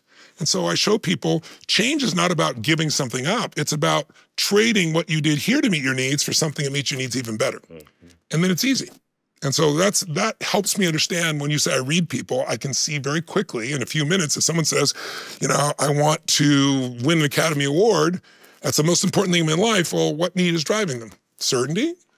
Significance. And everybody can learn it. So what I try to do is teach them, and it's not so you judge other people, it's so you can appreciate what their needs are. So your son had certain needs that anyone have at his stage of life. He wants to feel certain, he wants to feel significant, right? And he didn't feel like he was enough. And so he'd have some uncertainty, and that uncertainty can lead to fear, and it can lead to nothing's gonna work, and then feeling sad and depressed and all kinds of things. All we had to do is, 1, you can't do these things intellectually. We had to change his biochemistry. We put him in an environment, you were there, your wife was there. He was there with 14,000 people, and then came to Date with Destiny, had a similar experience. But what happened during that time? His biochemistry was changed. This is, maybe I can explain it this way. So I mentioned the Stanford study. Well, the first Stanford study was done during COVID. They came to me and they said, gosh, we've had 2 of our professors, or one was a professor and one was somebody on their team, who were clinically depressed. They came to this program for 6 days with you, and they have no symptoms of depression and are not taking their drugs. This is amazing. Do you have any data? And I said, well, yeah, I've got millions of people. They go, no, scientific data. I go, no, but if you want to do a study, I'd be open to it. And they said, we'd love to study depression, because right now during COVID, when people locked down, as you remember, suicides went crazy, drug overdoses went crazy, and depression went crazy. I said, let's do it. I said, but tell me what the standard is. Like, what do the meta-studies tell you about depression? Like, how many people get well and so forth? They said the meta-studies, when you look at multiple studies, 60% of the people treated with drugs and or therapy make no improvement. It's horrible. 40% improve. The average improvement is 50%. They're half as depressed. No, don't get me wrong. Some people get better, but it's a very small number. So I said, well, you could almost get that with, you know, a placebo. And the guy said, yeah, you almost could. And I said, well, I think we can beat that. What's the best study you've ever done? And they said it was done at Johns Hopkins, I think it was 5 years ago now. And he said they gave people psilocybin, magic mushrooms, for a month with cognitive therapy for a month. And I said, well, you should have gotten some kind of change. Something. Right? They said it's the most powerful change that they ever measured in science. 54% of the people 6 weeks later, no symptoms of depression whatsoever. Pretty unbelievable compared to anything else we've done. Because SSRIs don't work. It was on the cover of Newsweek a year ago, but we still sell them, right? And so I said, wow, that's impressive. I said, I don't know. I think we can do better than that based on what I've seen, but well, you go test it. So they set up the same study, same contrast group, everything else, and no drugs, no month, just this one seminar called Date with Destiny I do, and it was done for 6 days. And people can watch it, by the way, if they go on Netflix, they can see Tony Robbins' I'm Not Your Guru. That's the title of it. There's a documentary that shows you, like, in an hour and 45 minutes what I do in 6 days. It's really inspiring. But at the end of it, the results were so dramatic, they're afraid to get canceled, so they sent out blind, study numbers to 3 other organizations. It was all confirmed. At the end of 6 weeks, 100% of the people, this is in the Journal of Psychiatry last year, 100% of the people, no symptoms whatsoever. Even better, 17% of the people had suicidal ideation, meaning they're constantly thinking about suicide. Correct. None of it. They followed up 11 months later. They're going to do 12, but people were coming back home from COVID, and so it was great. They had great statistics on the general population as well. 11 months later, 72% increase in positive emotions, 72 decrease in negative emotions, 52% increase in positive emotions, no depression 11 months later. How do you get that kind of lasting change out of a few days? So previously, a group that they worked with had followed me and done all these markings on my body, meaning they work with like Tom Brady, like some of the greatest athletes in the world and so forth. And so they measured everything. I wore this $58,000 device that measures your heart rate variability. They came and take my blood and they take my saliva in between breaks. And they found some interesting things I do with this body of mine. I jump 1,000 times a day in a seminar, and I weigh almost 290 pounds. So every time I come down, it's 4 times your body weight. So it's 1,000 pounds of pressure, basically. 1,000 jumps, right? Times that. And they're like, look at your bone density. These are humans. These are ultra athletes. This is this gorilla called you from the demands of doing that for 46 years. My calorie burn is 11,300 calories on average in a day on stage. Jeez. And 3,800 of it is before I get on stage. Because chess players, I found, I didn't know this, they try to explain it to me, they, without moving, they use their mind so intensely, they burn about 3,800. But I go a lot longer than that. I do 12, 14-hour days. I have the lean body mass of a defensive lineman, to give you an idea. It's like, so they measured everything. But they also found something really interesting, and then they started measuring my audience. And that was the greatest athletes and teams in the world, the Tampa Bay Lightning, they measured as well. When they get in a really rough spot, they have this thing they call championship biochemistry. Tom Brady's down by 10 points. It's the fourth quarter, and he comes back to win in less than 2 minutes. How the hell does he do that? His testosterone surges. So he has this huge drive. And at that level, your memory goes through the roof. But normally what gets in the way is cortisol. Cortisol is a stress hormone.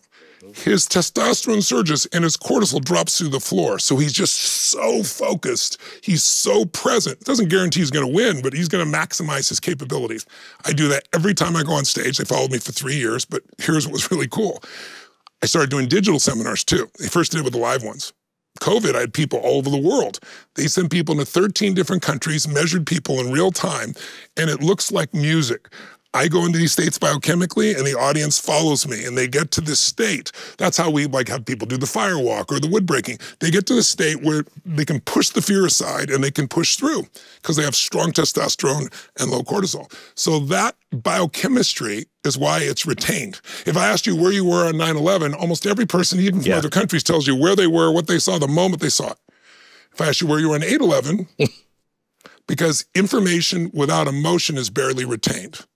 Information with a lot of emotion is massively retained. So I create states, your son is an example of that, where people are in these peak states of mind biochemically, and that's why they retain it and produce the result. I will tell you that I think that I was so impressed by the way, I mean, you use every sense That's the goal. to put people in state. Yeah. And it's any not movement, sound, music, right, everything. Engagement. And you know, oh, he's a guru. No, he's not. You're not doing any of that. That's right. And you say it on stage. First of all, I'm not your guru, but you also say, look, if this is what we're doing to your body, and you're showing I'm just showing right. Yeah. But you're showing right. how it all works, and it's. And by the way, your son, like, he could have just watched that, but he participated fully. He got himself in those states. He starts to realize who he really is. No. And he's still got a lot of learning and stuff to go in his life, but he has a totally different foundation to look at life through because his biochemistry has changed. It wasn't with drugs. Right. And Tanya and I were, I mean, she said, we're not going to walk on fire. I'm not going to walk on fire. I'm not going to walk on fire. And I told her before we went, I said, you know those people that wear the cheese block hats, the Green Bay Packers? I said, if you're going to Tony Robbins, you have to just put yourself in that mindset. I'm just going to wear a big cheese block hat, and I'm going for it. I don't care. And but as you know, we don't push anybody to do it. And people all say, I'm not going to do it. And then they get in the environment, and they're in a different state. Yeah. And of course, it's not about the firewalk. It's about whatever stops you in life. That's the fire's image. Like this thing that normally stops you is fear, and you learn how to snap out of it and do it anyway. I used to use skydiving in the beginning, but it got hard to get 10,000 people in the middle of the sky over New York City in the middle of the night, So I had to find other metaphors. And when people are at home, I can't have them all starting fires around the world in 100 countries. So we do wood breaking. We show them something normally in karate you take a year to learn. They do it in a few minutes, but we use it as a metaphor breaking through what's stopping. And then it becomes more physical instead of just intellectual. Yeah, it wasn't. What was so great is she did it for a different reason. I did it for a different reason. Yeah. And it was, what's your worst fear that's going to stop you? Yeah. And hot coals. It's not my worst fear, but that stops you. Get your attention. And once you walk across them, it just changes Yeah, because your brain goes, if I can get myself through this thing that I once thought was impossible or at least difficult, what else do I think is impossible or difficult that I can also crush with just a few changes in strategy? Yeah. That's the value of it. That's why I use it as a metaphor. But as you know, that happens the first night of the 4-day program. And people think that's going to be the peak. And, you know, day 3, day 4, it's a whole different level than they ever dreamed of. You know, it's fun to do. All right. We didn't have a chance to talk about, you got a new book out on investing. Jeez. You've got a seminar you're doing for free. Yes. I'd love to mention that. If you can. Go ahead. So every year since COVID, when, you know, I was doing my seminars in their stadiums, and then Governor, you know, from California, who is an interesting guy of different belief structures, but I know Gavin well. His team calls up and says, oh, by the way, your stadium of, you know, 12,500 people, you know, 15,000 maybe, you only put 100 people in it. Like, what? You know, so it's like, and then he shut down all California. So my thing was, screw it, we're going to Vegas. They'll never shut down Vegas, right? So I get all 12,500 people, by the time it was 13,000 people, to go, they're going to fly to Vegas. And 1 week out, they shut down Vegas. So I was like, we're going to Texas, right? You know, you live in Texas. Yeah. Governor there, he's tough. Yeah. He says he's not going to do this. And I know a friend there has a church, 14,000 people. We'll use his church. This will be great. We move everybody to Texas. 2 weeks out, they shut down Texas. So then I go, movie theaters. At least we can do like 1,300 movie theaters. We'll put 10, because they only let you put 10 people in it, 10 people each, but they'll have a big screen to have this great sound and music. It'll still be there. We'll deliver for them. They don't even have to travel. This will be really easy, right? They shut down the movie theaters. So after all of that crap, I basically said, I've got to build a studio, and I've got to find a way to engage people at home, no matter what the hour is, engage them. And I honestly didn't even know if I could do it, but I felt like I had to. And the first thing I did was I said, first, people need us right now. They're trapped at home. I said, I'm going to do a seminar that requires no money, no travel, no anything, and we got to make a difference for people. And it was unbelievable. We decided to do this, you know, 3.5-day program, and it was just 3 hours a day, but we gave people so many great tools. And the first one, we had 500,000 people. The next year, we had 750,000. Last year, we had 1.5 million people from 195 countries, every country in the world. And the stories, like there was a man there that would never come to a seminar. He weighed 700 pounds. He's in bed. He hasn't been out of bed in 6 years. He has to wear an oxygen mask. He can't go to the bathroom. It has to be done where he is, right? And so it was free, and somebody put it on the screen for him, and so he watched, and then he raised his hand and called. So I bring people up on the screen and interact with him. He's in bed, and I'm having this conversation with him about what happened. He'd been injured, and he took these drugs, and then it broke him down in his body, and I was just showing him that you don't have to settle. It doesn't matter. He's such a perfect example. And so I gave him some simple things to do. So he took like this iron rod and started doing the super light rod back and forth here. Anyway, I told him, you're going to do these things, and you lose enough weight that you can make it to the bathroom. And then you lose enough weight, you can walk down the stairs. You lose enough weight, you can drive a car. And I'll fly you to my seminar, and you'll walk on fire with us, and we'll have a good time, right? He's lost 310 pounds. He, within 3 months, made it to the bathroom for the first time. He no longer wears an oxygen mask. They told him I have to do that the rest of his life. There was a woman that was on the side of the road here in Florida. She got kicked out of her house, of her apartment, because they're going to sell it or whatever, and she didn't have the resources.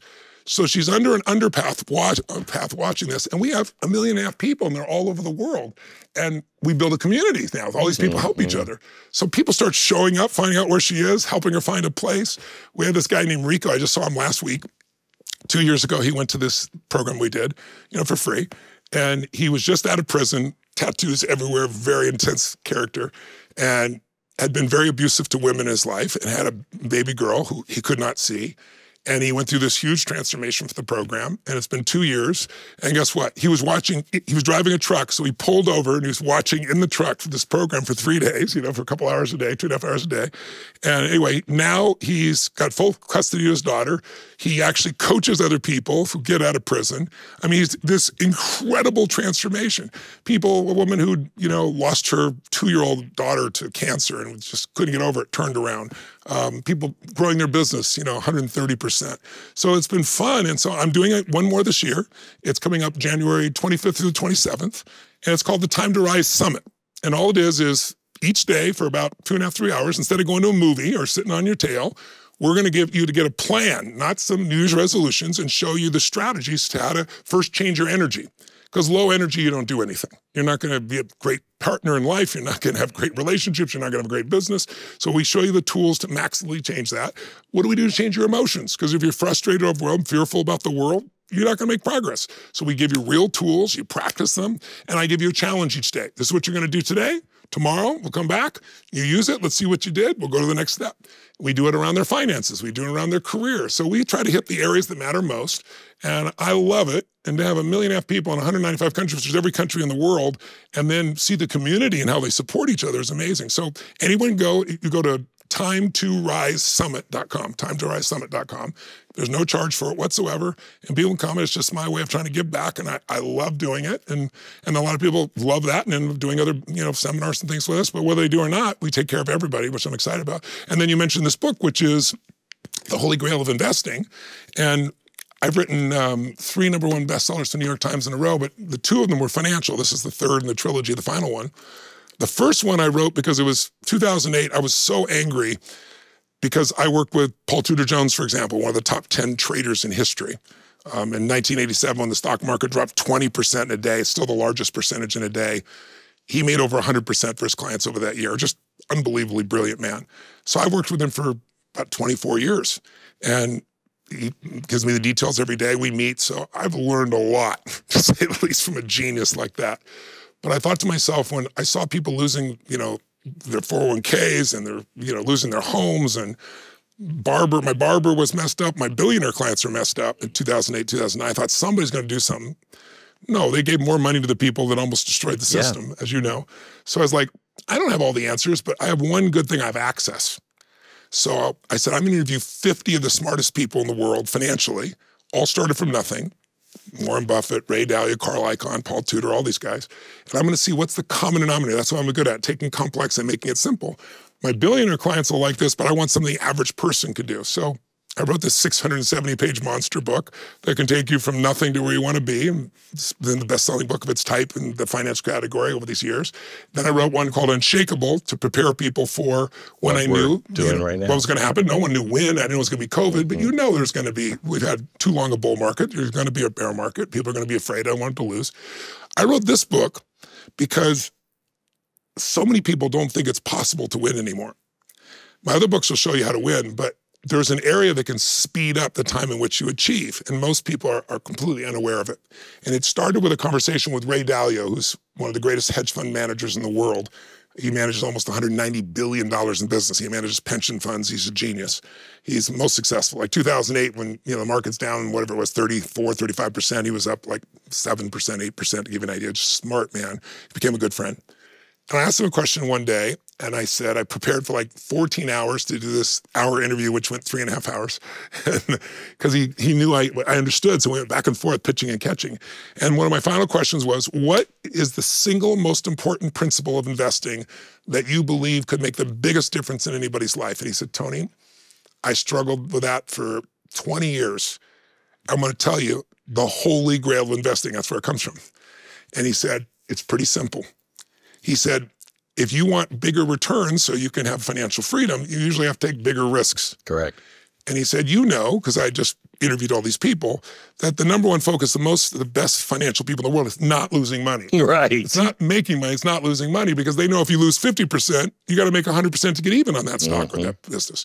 He goes, you also know that we all know asset allocation is everything. And asset allocation is a big word for your audience, but I know many of them are sure they know what it is. It simply means whatever money you have, $1,000 invest, $10 million to invest. What percentage are you going to put in a bucket of things that are low risk and probably not as high a return, so it takes longer to get there, but it's safer? What goes in a bucket of where it's more risk, maybe more upside, but you could also lose, right? And so different assets fit that. And do you do 50-50, 70-30, 80-20? And that's related to when you need the money, your age, what's your risk tolerance, a variety of elements, right? And he goes, and the fourth thing I know you know, and it's called asymmetrical risk reward. The illusion people have is that the billionaire people took gigantic risks. Because if you look at somebody like, do you know Richard Branson? Yeah. So you know Richard, right? Give it a go, Mr. Give it a go. Yeah. Well, give it a go. Let's try anything, right? Risk is life on a balloon. Risk is life on a boat. Risk is life going to space. But when it comes to investing, his whole focus is asymmetrical risk reward. How do we have the least amount of risk humanly possible with the most upside. Paul Tudor Jones would make investments, and when I helped to do some turnarounds, was having a challenge 22 years ago, he would only invest in those days, I'm going to invest $1 only if I think I can make 5. That's not easy to find. But if I'm wrong, I can risk another $1 and still make 4. I could be wrong 4 times out of 5 and be okay, versus someone trying to get a 10 or 20% return. So that's asymmetrical risk reward. Richard Branson, the reason I bring him up is when he took on, British Airways and decided he's going to start an airline, his biggest risk was buying these giant Boeing airplanes. Correct. He took 1.5 years to negotiate with Boeing and said, I'm going to buy all these airplanes, but your part of the deal is if a year from now I don't make it, you got to take all the planes back and there's no loss to me. Wow. And he pulled that off. Wow. So that's how these people think. No risk, all upside. And then the last one is diversification. So he said, I know, because we talked about these 4 things, whether you're talking to macro traders or people that, buy for value, these are the things they all agree on. He goes, Tony, I've looked at that asset allocation, that's how you don't lose money, and how to do it, and diversification, and I found this formula. If you can find, here's the holy grail, if you can find 8 to 12 non-correlated or uncorrelated investments, you reduce your risk by 80% and you keep your upside or increase it. Now, what does that mean? Well, most people know that when things are going well, people tend to put their money in stocks because they have more growth potential. And when they're a little more concerned, they put a little more money in stocks. If you go to a traditional financial planner, they'll say, we're going to do 60-40 or 50-50 and so forth. But what happens is they're not usually correlated, but they are in tough times. 2020, they both went through the floor. 2008, and if you go to your broker, they'll say, well, this just never happened. No, it happens every time. Yeah. Right? And he explained to me why that happened. I won't go through the details of it. But he said, if you can find these uncorrelated investments, it is the only free lunch. Imagine being able to double or triple the tempo you wish you get to your goals because you can get higher returns but not having higher risk. It's unheard of. So he told me that, and then it's hard to find those 8 to 12, which is why I wrote this book. But also I went to JP Morgan. I was a speaker there at their alternative investment conference. You have to be a billionaire to go. And Ray was right in front of me, speaking right before me.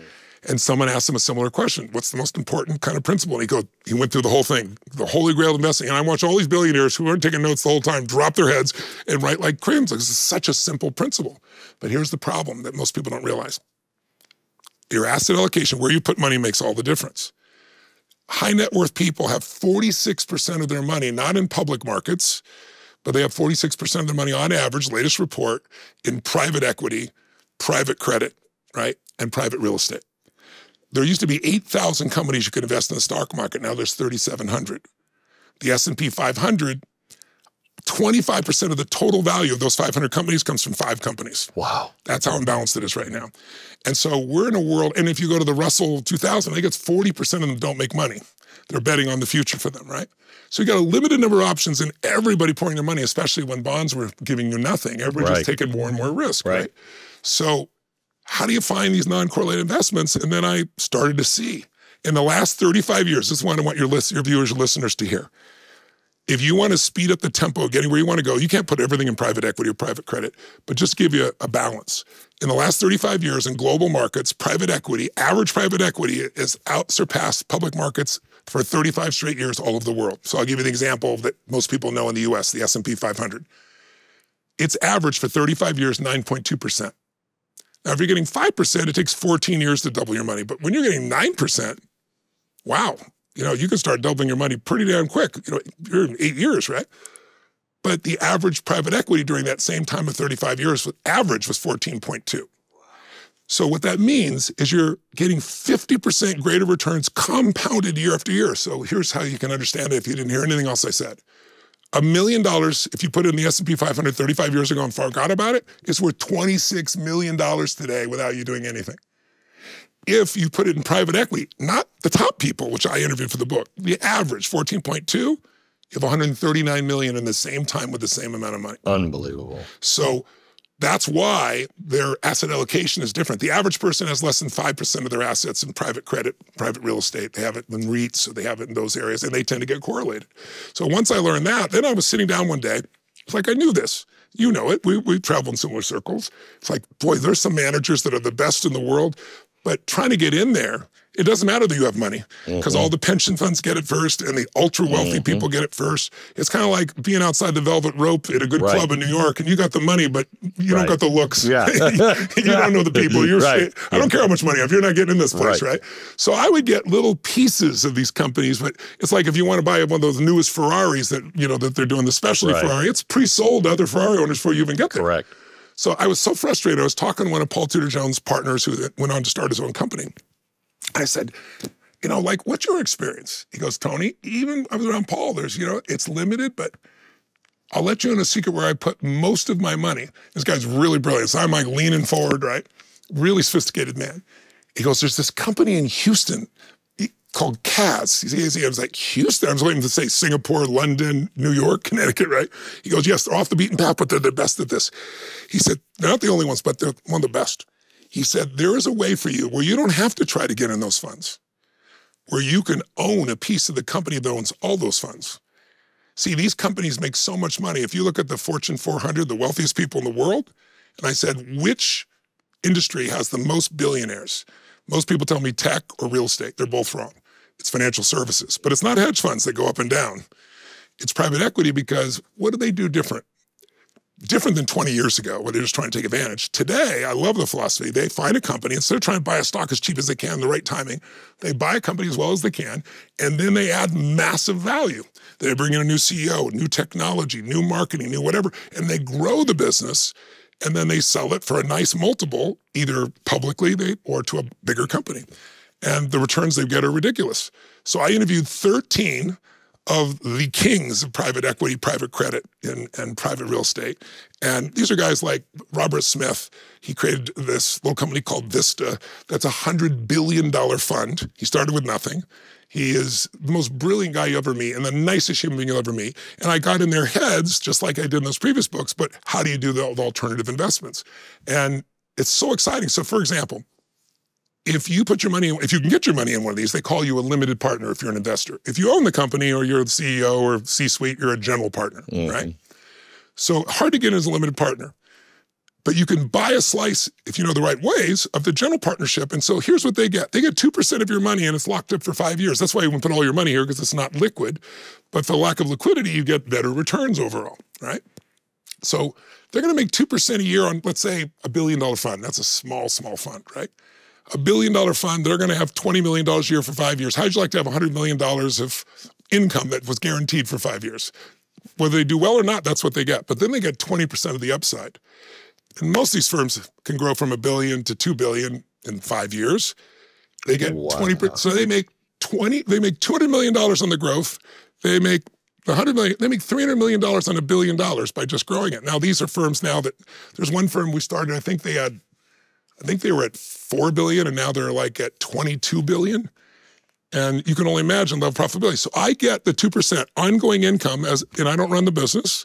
And I get the 20% upside, and I get a piece of all their funds, the ones they did in the past when there's low inflations, the ones now with higher inflations, the one they'll do in the future as well.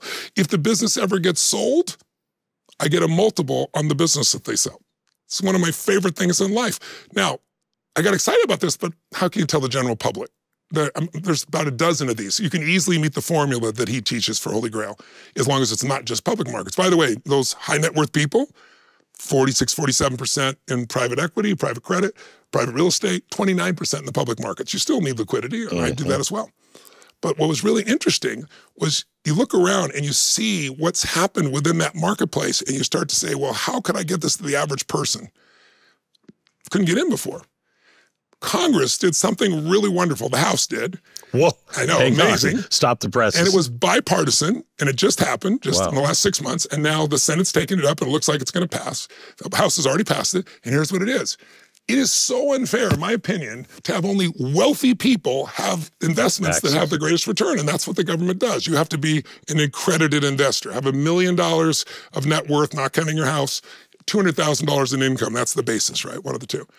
And it's like, so the richest people get richer. It's like so unfair. Somebody in Congress got that idea and they bipartisan passed it. And here's what they came up with. You can take a test now.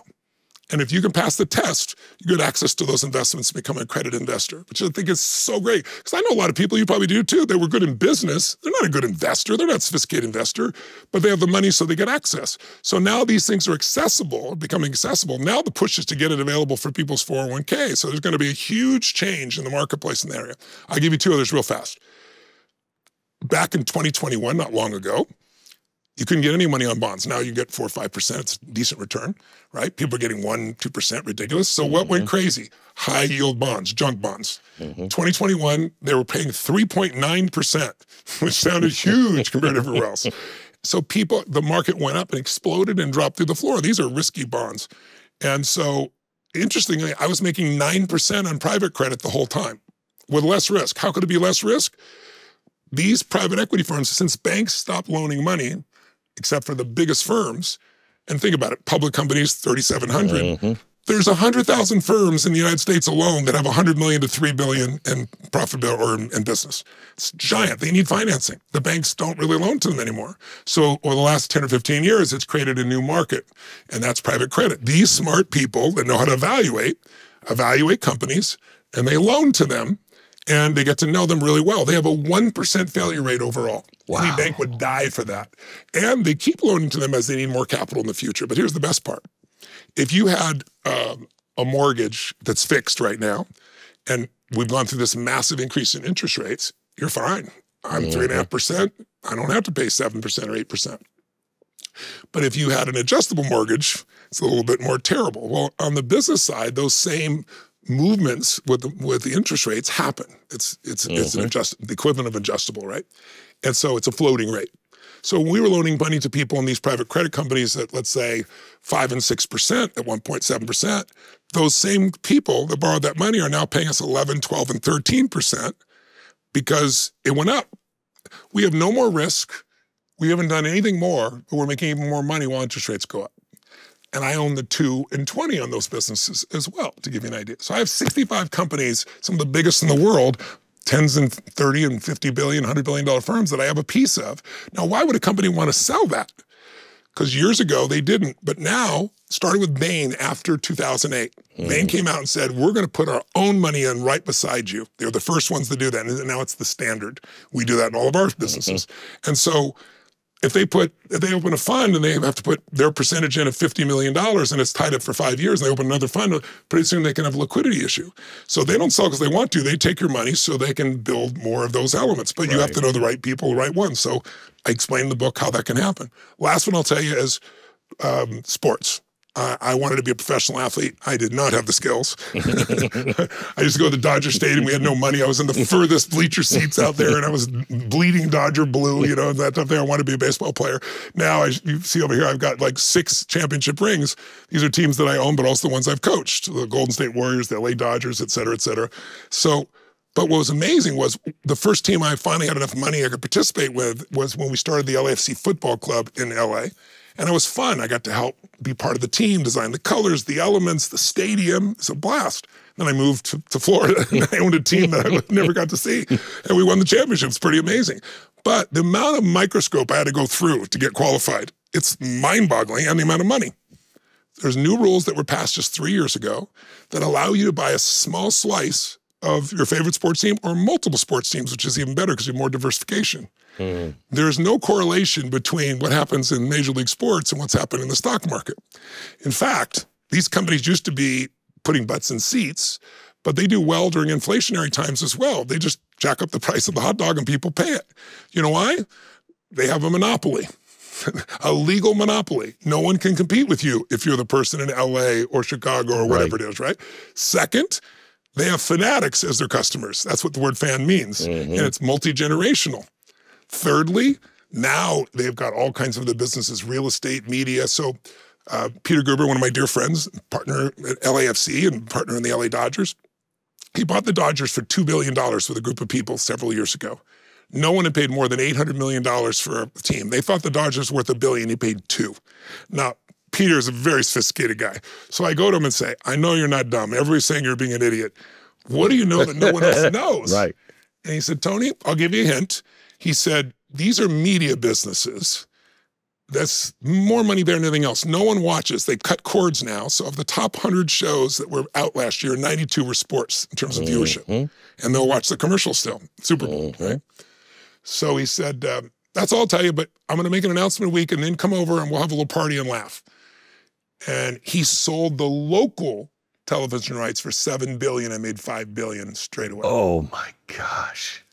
Now those are local. When you own an NBA team, you get your percentage, I don't know how many teams there are, I've forgotten whatever number, you get an exact percentage of all the national rights equally, no matter how big or small your team is, but you keep your local rights. And the value of that just goes up and up and up. So how'd you like I own a piece of the Red Sox, the Dodgers, the Golden State Warriors, you know, the Pittsburgh Penguins. I mean, and here's the cool thing. Michael Jordan, I forget the exact number. I think he bought a piece of the Hornets, the NBA team, for, I think it was $238 million, if I remember right. It's pretty close. I might be off by a little bit. He just sold the rights, 12 years, sold it, kept some of it, sold the rest for $3 billion 12 years later. Oh my gosh. The average across Major League Baseball, Major League Soccer, NBA, and Major League Baseball, the four you can get, the NFL's not into it yet, but I hope they will be soon. The average across them in the last 10 years is 18% compounded, and there's no correlation. So now you've given yourself another total protection, lowered your risk, did something fun, and part of a business that's really does well even in massively inflationary times. So the book is showing all these categories most people have no dream is possible, showing how you can qualify if you're not qualified, and then 13 interviews with the smartest people on the planet who are doing this over and over again. Most of them have compounded 20% a year or more for decades. Now you're doubling your money every 3.5 years instead of every 10 or 12 or 8 or whatever. So it's a way for people to get to their goals. It's not the only way and it's not the perfect way, but it's one that people need to know, and that's why I wrote the book. And by the way, 100% of the book, like all of my previous books, all the money is donated to Feeding America, because while we're helping other people do well, I want to make sure that the people that are making a difference for those most in need are being taken care of. And so we set that goal. I set the goal to feed 1 billion meals in 10 years. We did it in 8. Now I'm doing a 100 billion meal challenge because I'm working with Governor Beasley, who was the head of the World Food Program. He won the Nobel Prize a few years ago, because he called me up one day and he goes, Tony, I love what you're doing. MBS, the head of UAE, introduced us, and he said, you guys are both feeding the most people. I said, I'm not doing like the UN. And he said, but Tony, today, you know, normally there's about 80 million people that don't know where the next meal is going to come from in the world. It's horrific. He goes, but because of the experiences that have happened stacked between the Ukraine war, which is the breadbasket, and then the WF and not having access, they don't want you to use fertilizer. Half the world's food comes from fertilizer. And Russia is one of the biggest exporter of fertilizer. The price of fertilizer has gone through the roof. People are starving in like 21 countries. He goes, this year, there's 350 million people that can die if we don't do something, and no one's talking about it. So I thought about it for a while, and I said, you know, how many meals would we need? I said, we need to get the long-term solution, but short-term. He goes, Tony, it'd probably be 60, 70, billion meals. I said, why don't we do a 100 billion meal challenge? I said, I was no billionaire when I started this, so I was like, I did 100 million meals a year for 8 years and pulled it off, a little more than 100 million. There's got to be 99 other people in the world will be willing to do it. So we launched it at the Forbes philanthropy event, and on the spot, we got 6 billion meals committed, which is more than I've done in my lifetime, times 6. And now I'm proud to tell you we've got 60 billion, and I'm working towards the 100 billion, which looked completely impossible when we started. So it's like learning to think better and deliver it. And at this stage of my life, I'm sure like you, it's like, things are nice. I'm privileged to have some nice things, but that's never what's driven me. It's seeing a transformation happen. And now, it's like, okay, what really are your goals? Like, okay, feed 1 billion people. That's pretty exciting. I started with 2 and then 4 and then 8. I didn't start with 1 billion, right? Now 100 billion. It's like the game gets exciting. I'm turned around and said, I was in India and I saw all these kids dying of waterborne disease, and it's like so simple. So now we provide fresh water for 250,000 people a day. I'm fortunate enough to have a large private plane to take me around the world, and I'm not unconscious about that. So I looked up how much am I actually using in terms of carbon, and it was the equivalent of 3,000 trees a year. And it's like, I'm going to plant 100 million trees. So I'm up to 71 million now, but I'm not just planting them. We're doing it in East Africa where people make $1.25 a day and have one crop, and if it breaks, they got nothing. And we built these forests around them. We provided the water and the trees, and now they have a different crop every month, and they're making $12 a day, which sounds like nothing, but it makes them wealthy in that community, and they don't try to cross the desert and die because they have no food and no opportunity. So it's like, you know, we both have, I know, a passion for helping kids that are trafficked. I set a goal. I grew up in a city of 30,000 people. I said, I want to free 30,000 girls and young people. And we're up to 35,000. So now I'm going to make that 250,000 as my goal over the next 15 years. So it's like, that's it. And now I decide I'm going to do 1 billion trees. I'm going to get to the 100 million quick. So it's the game of life gets bigger and bigger, and it gets so much more exciting than when it's about you. Because there's only like so much that really makes you happy. Experiences make you happy. Relationships make you happy. Things, yeah, you feel happier for a while and they're gone. It's still, I'm appreciative of them. But giving is the thing that lights people up the most. And when you can give to people that don't even know who you are and they can't thank you, and I'm not looking for a thank you, there's no feeling on earth that's greater than that. And then I meet a few of these people now and then, from whether it be kids that were trafficked or someone who had no food, and it's like, God really has blessed me to allow me to find a way to add enough value to other people's lives that I could do well for my family, but also have enough abundance to do that. But I'll tell people the secret I hope your audience hears. A friend of mine, Mike Keith, the guy I told you about, I've known for 45 years. He's on a plane, like, I don't know, 6 months ago, and he called me afterwards. And he said there was a guy there reading my book on health, my Life Force book. And he's sitting beside him. And he goes, hey, what do you think of that book? You know, because he's known me all these years. He goes, oh my God, this is so incredible. Stem cells and the breakthroughs and rejuvenation. He goes on and on about it. He read. He goes, this is inspiring and exciting. He goes, what do you think of the author? He goes, that Tony Robbins guy, he's so brilliant. And he goes, and you know, he donated all the profits in this book, you know, 100% of the profits. And then he says, but you know, he's rich, so, you know, I guess it's easy. and Mike, this big smile on his face, he said, what if I told you I've known him since he was 16 and a half years old, and I remember him at 17 with not enough money for his own food, and he went out and giving money to people there that he had gone before he took care of himself, because that's the truth. So I always tell people, if you don't give a dime out of $1, you're not going to give 10 million out of 100 million. You're not, you know, it's not going to happen. But if you do it when you're struggling, which is what I did, it teaches your brain there's more than enough, and it gets you excited about something more than yourself. And so for me at this stage of life, that's what juices me the most. My friendships, my family, and the sense of contribution. And then I love my day job. You know, I got all these companies, but my mission is still to empower people. And I'm grateful I'll be able to help your son a little bit, help your family a little bit, because you help so many people. So it's like, that makes me even happier. Thank you. My Banana hands. Thank you. You got some strong hands yourself. I keep thinking you'd lean into me, and I thought you are the definition of the mark on the mirror. Objects appear closer than they are. It was awesome. Thanks for the time. I appreciate it.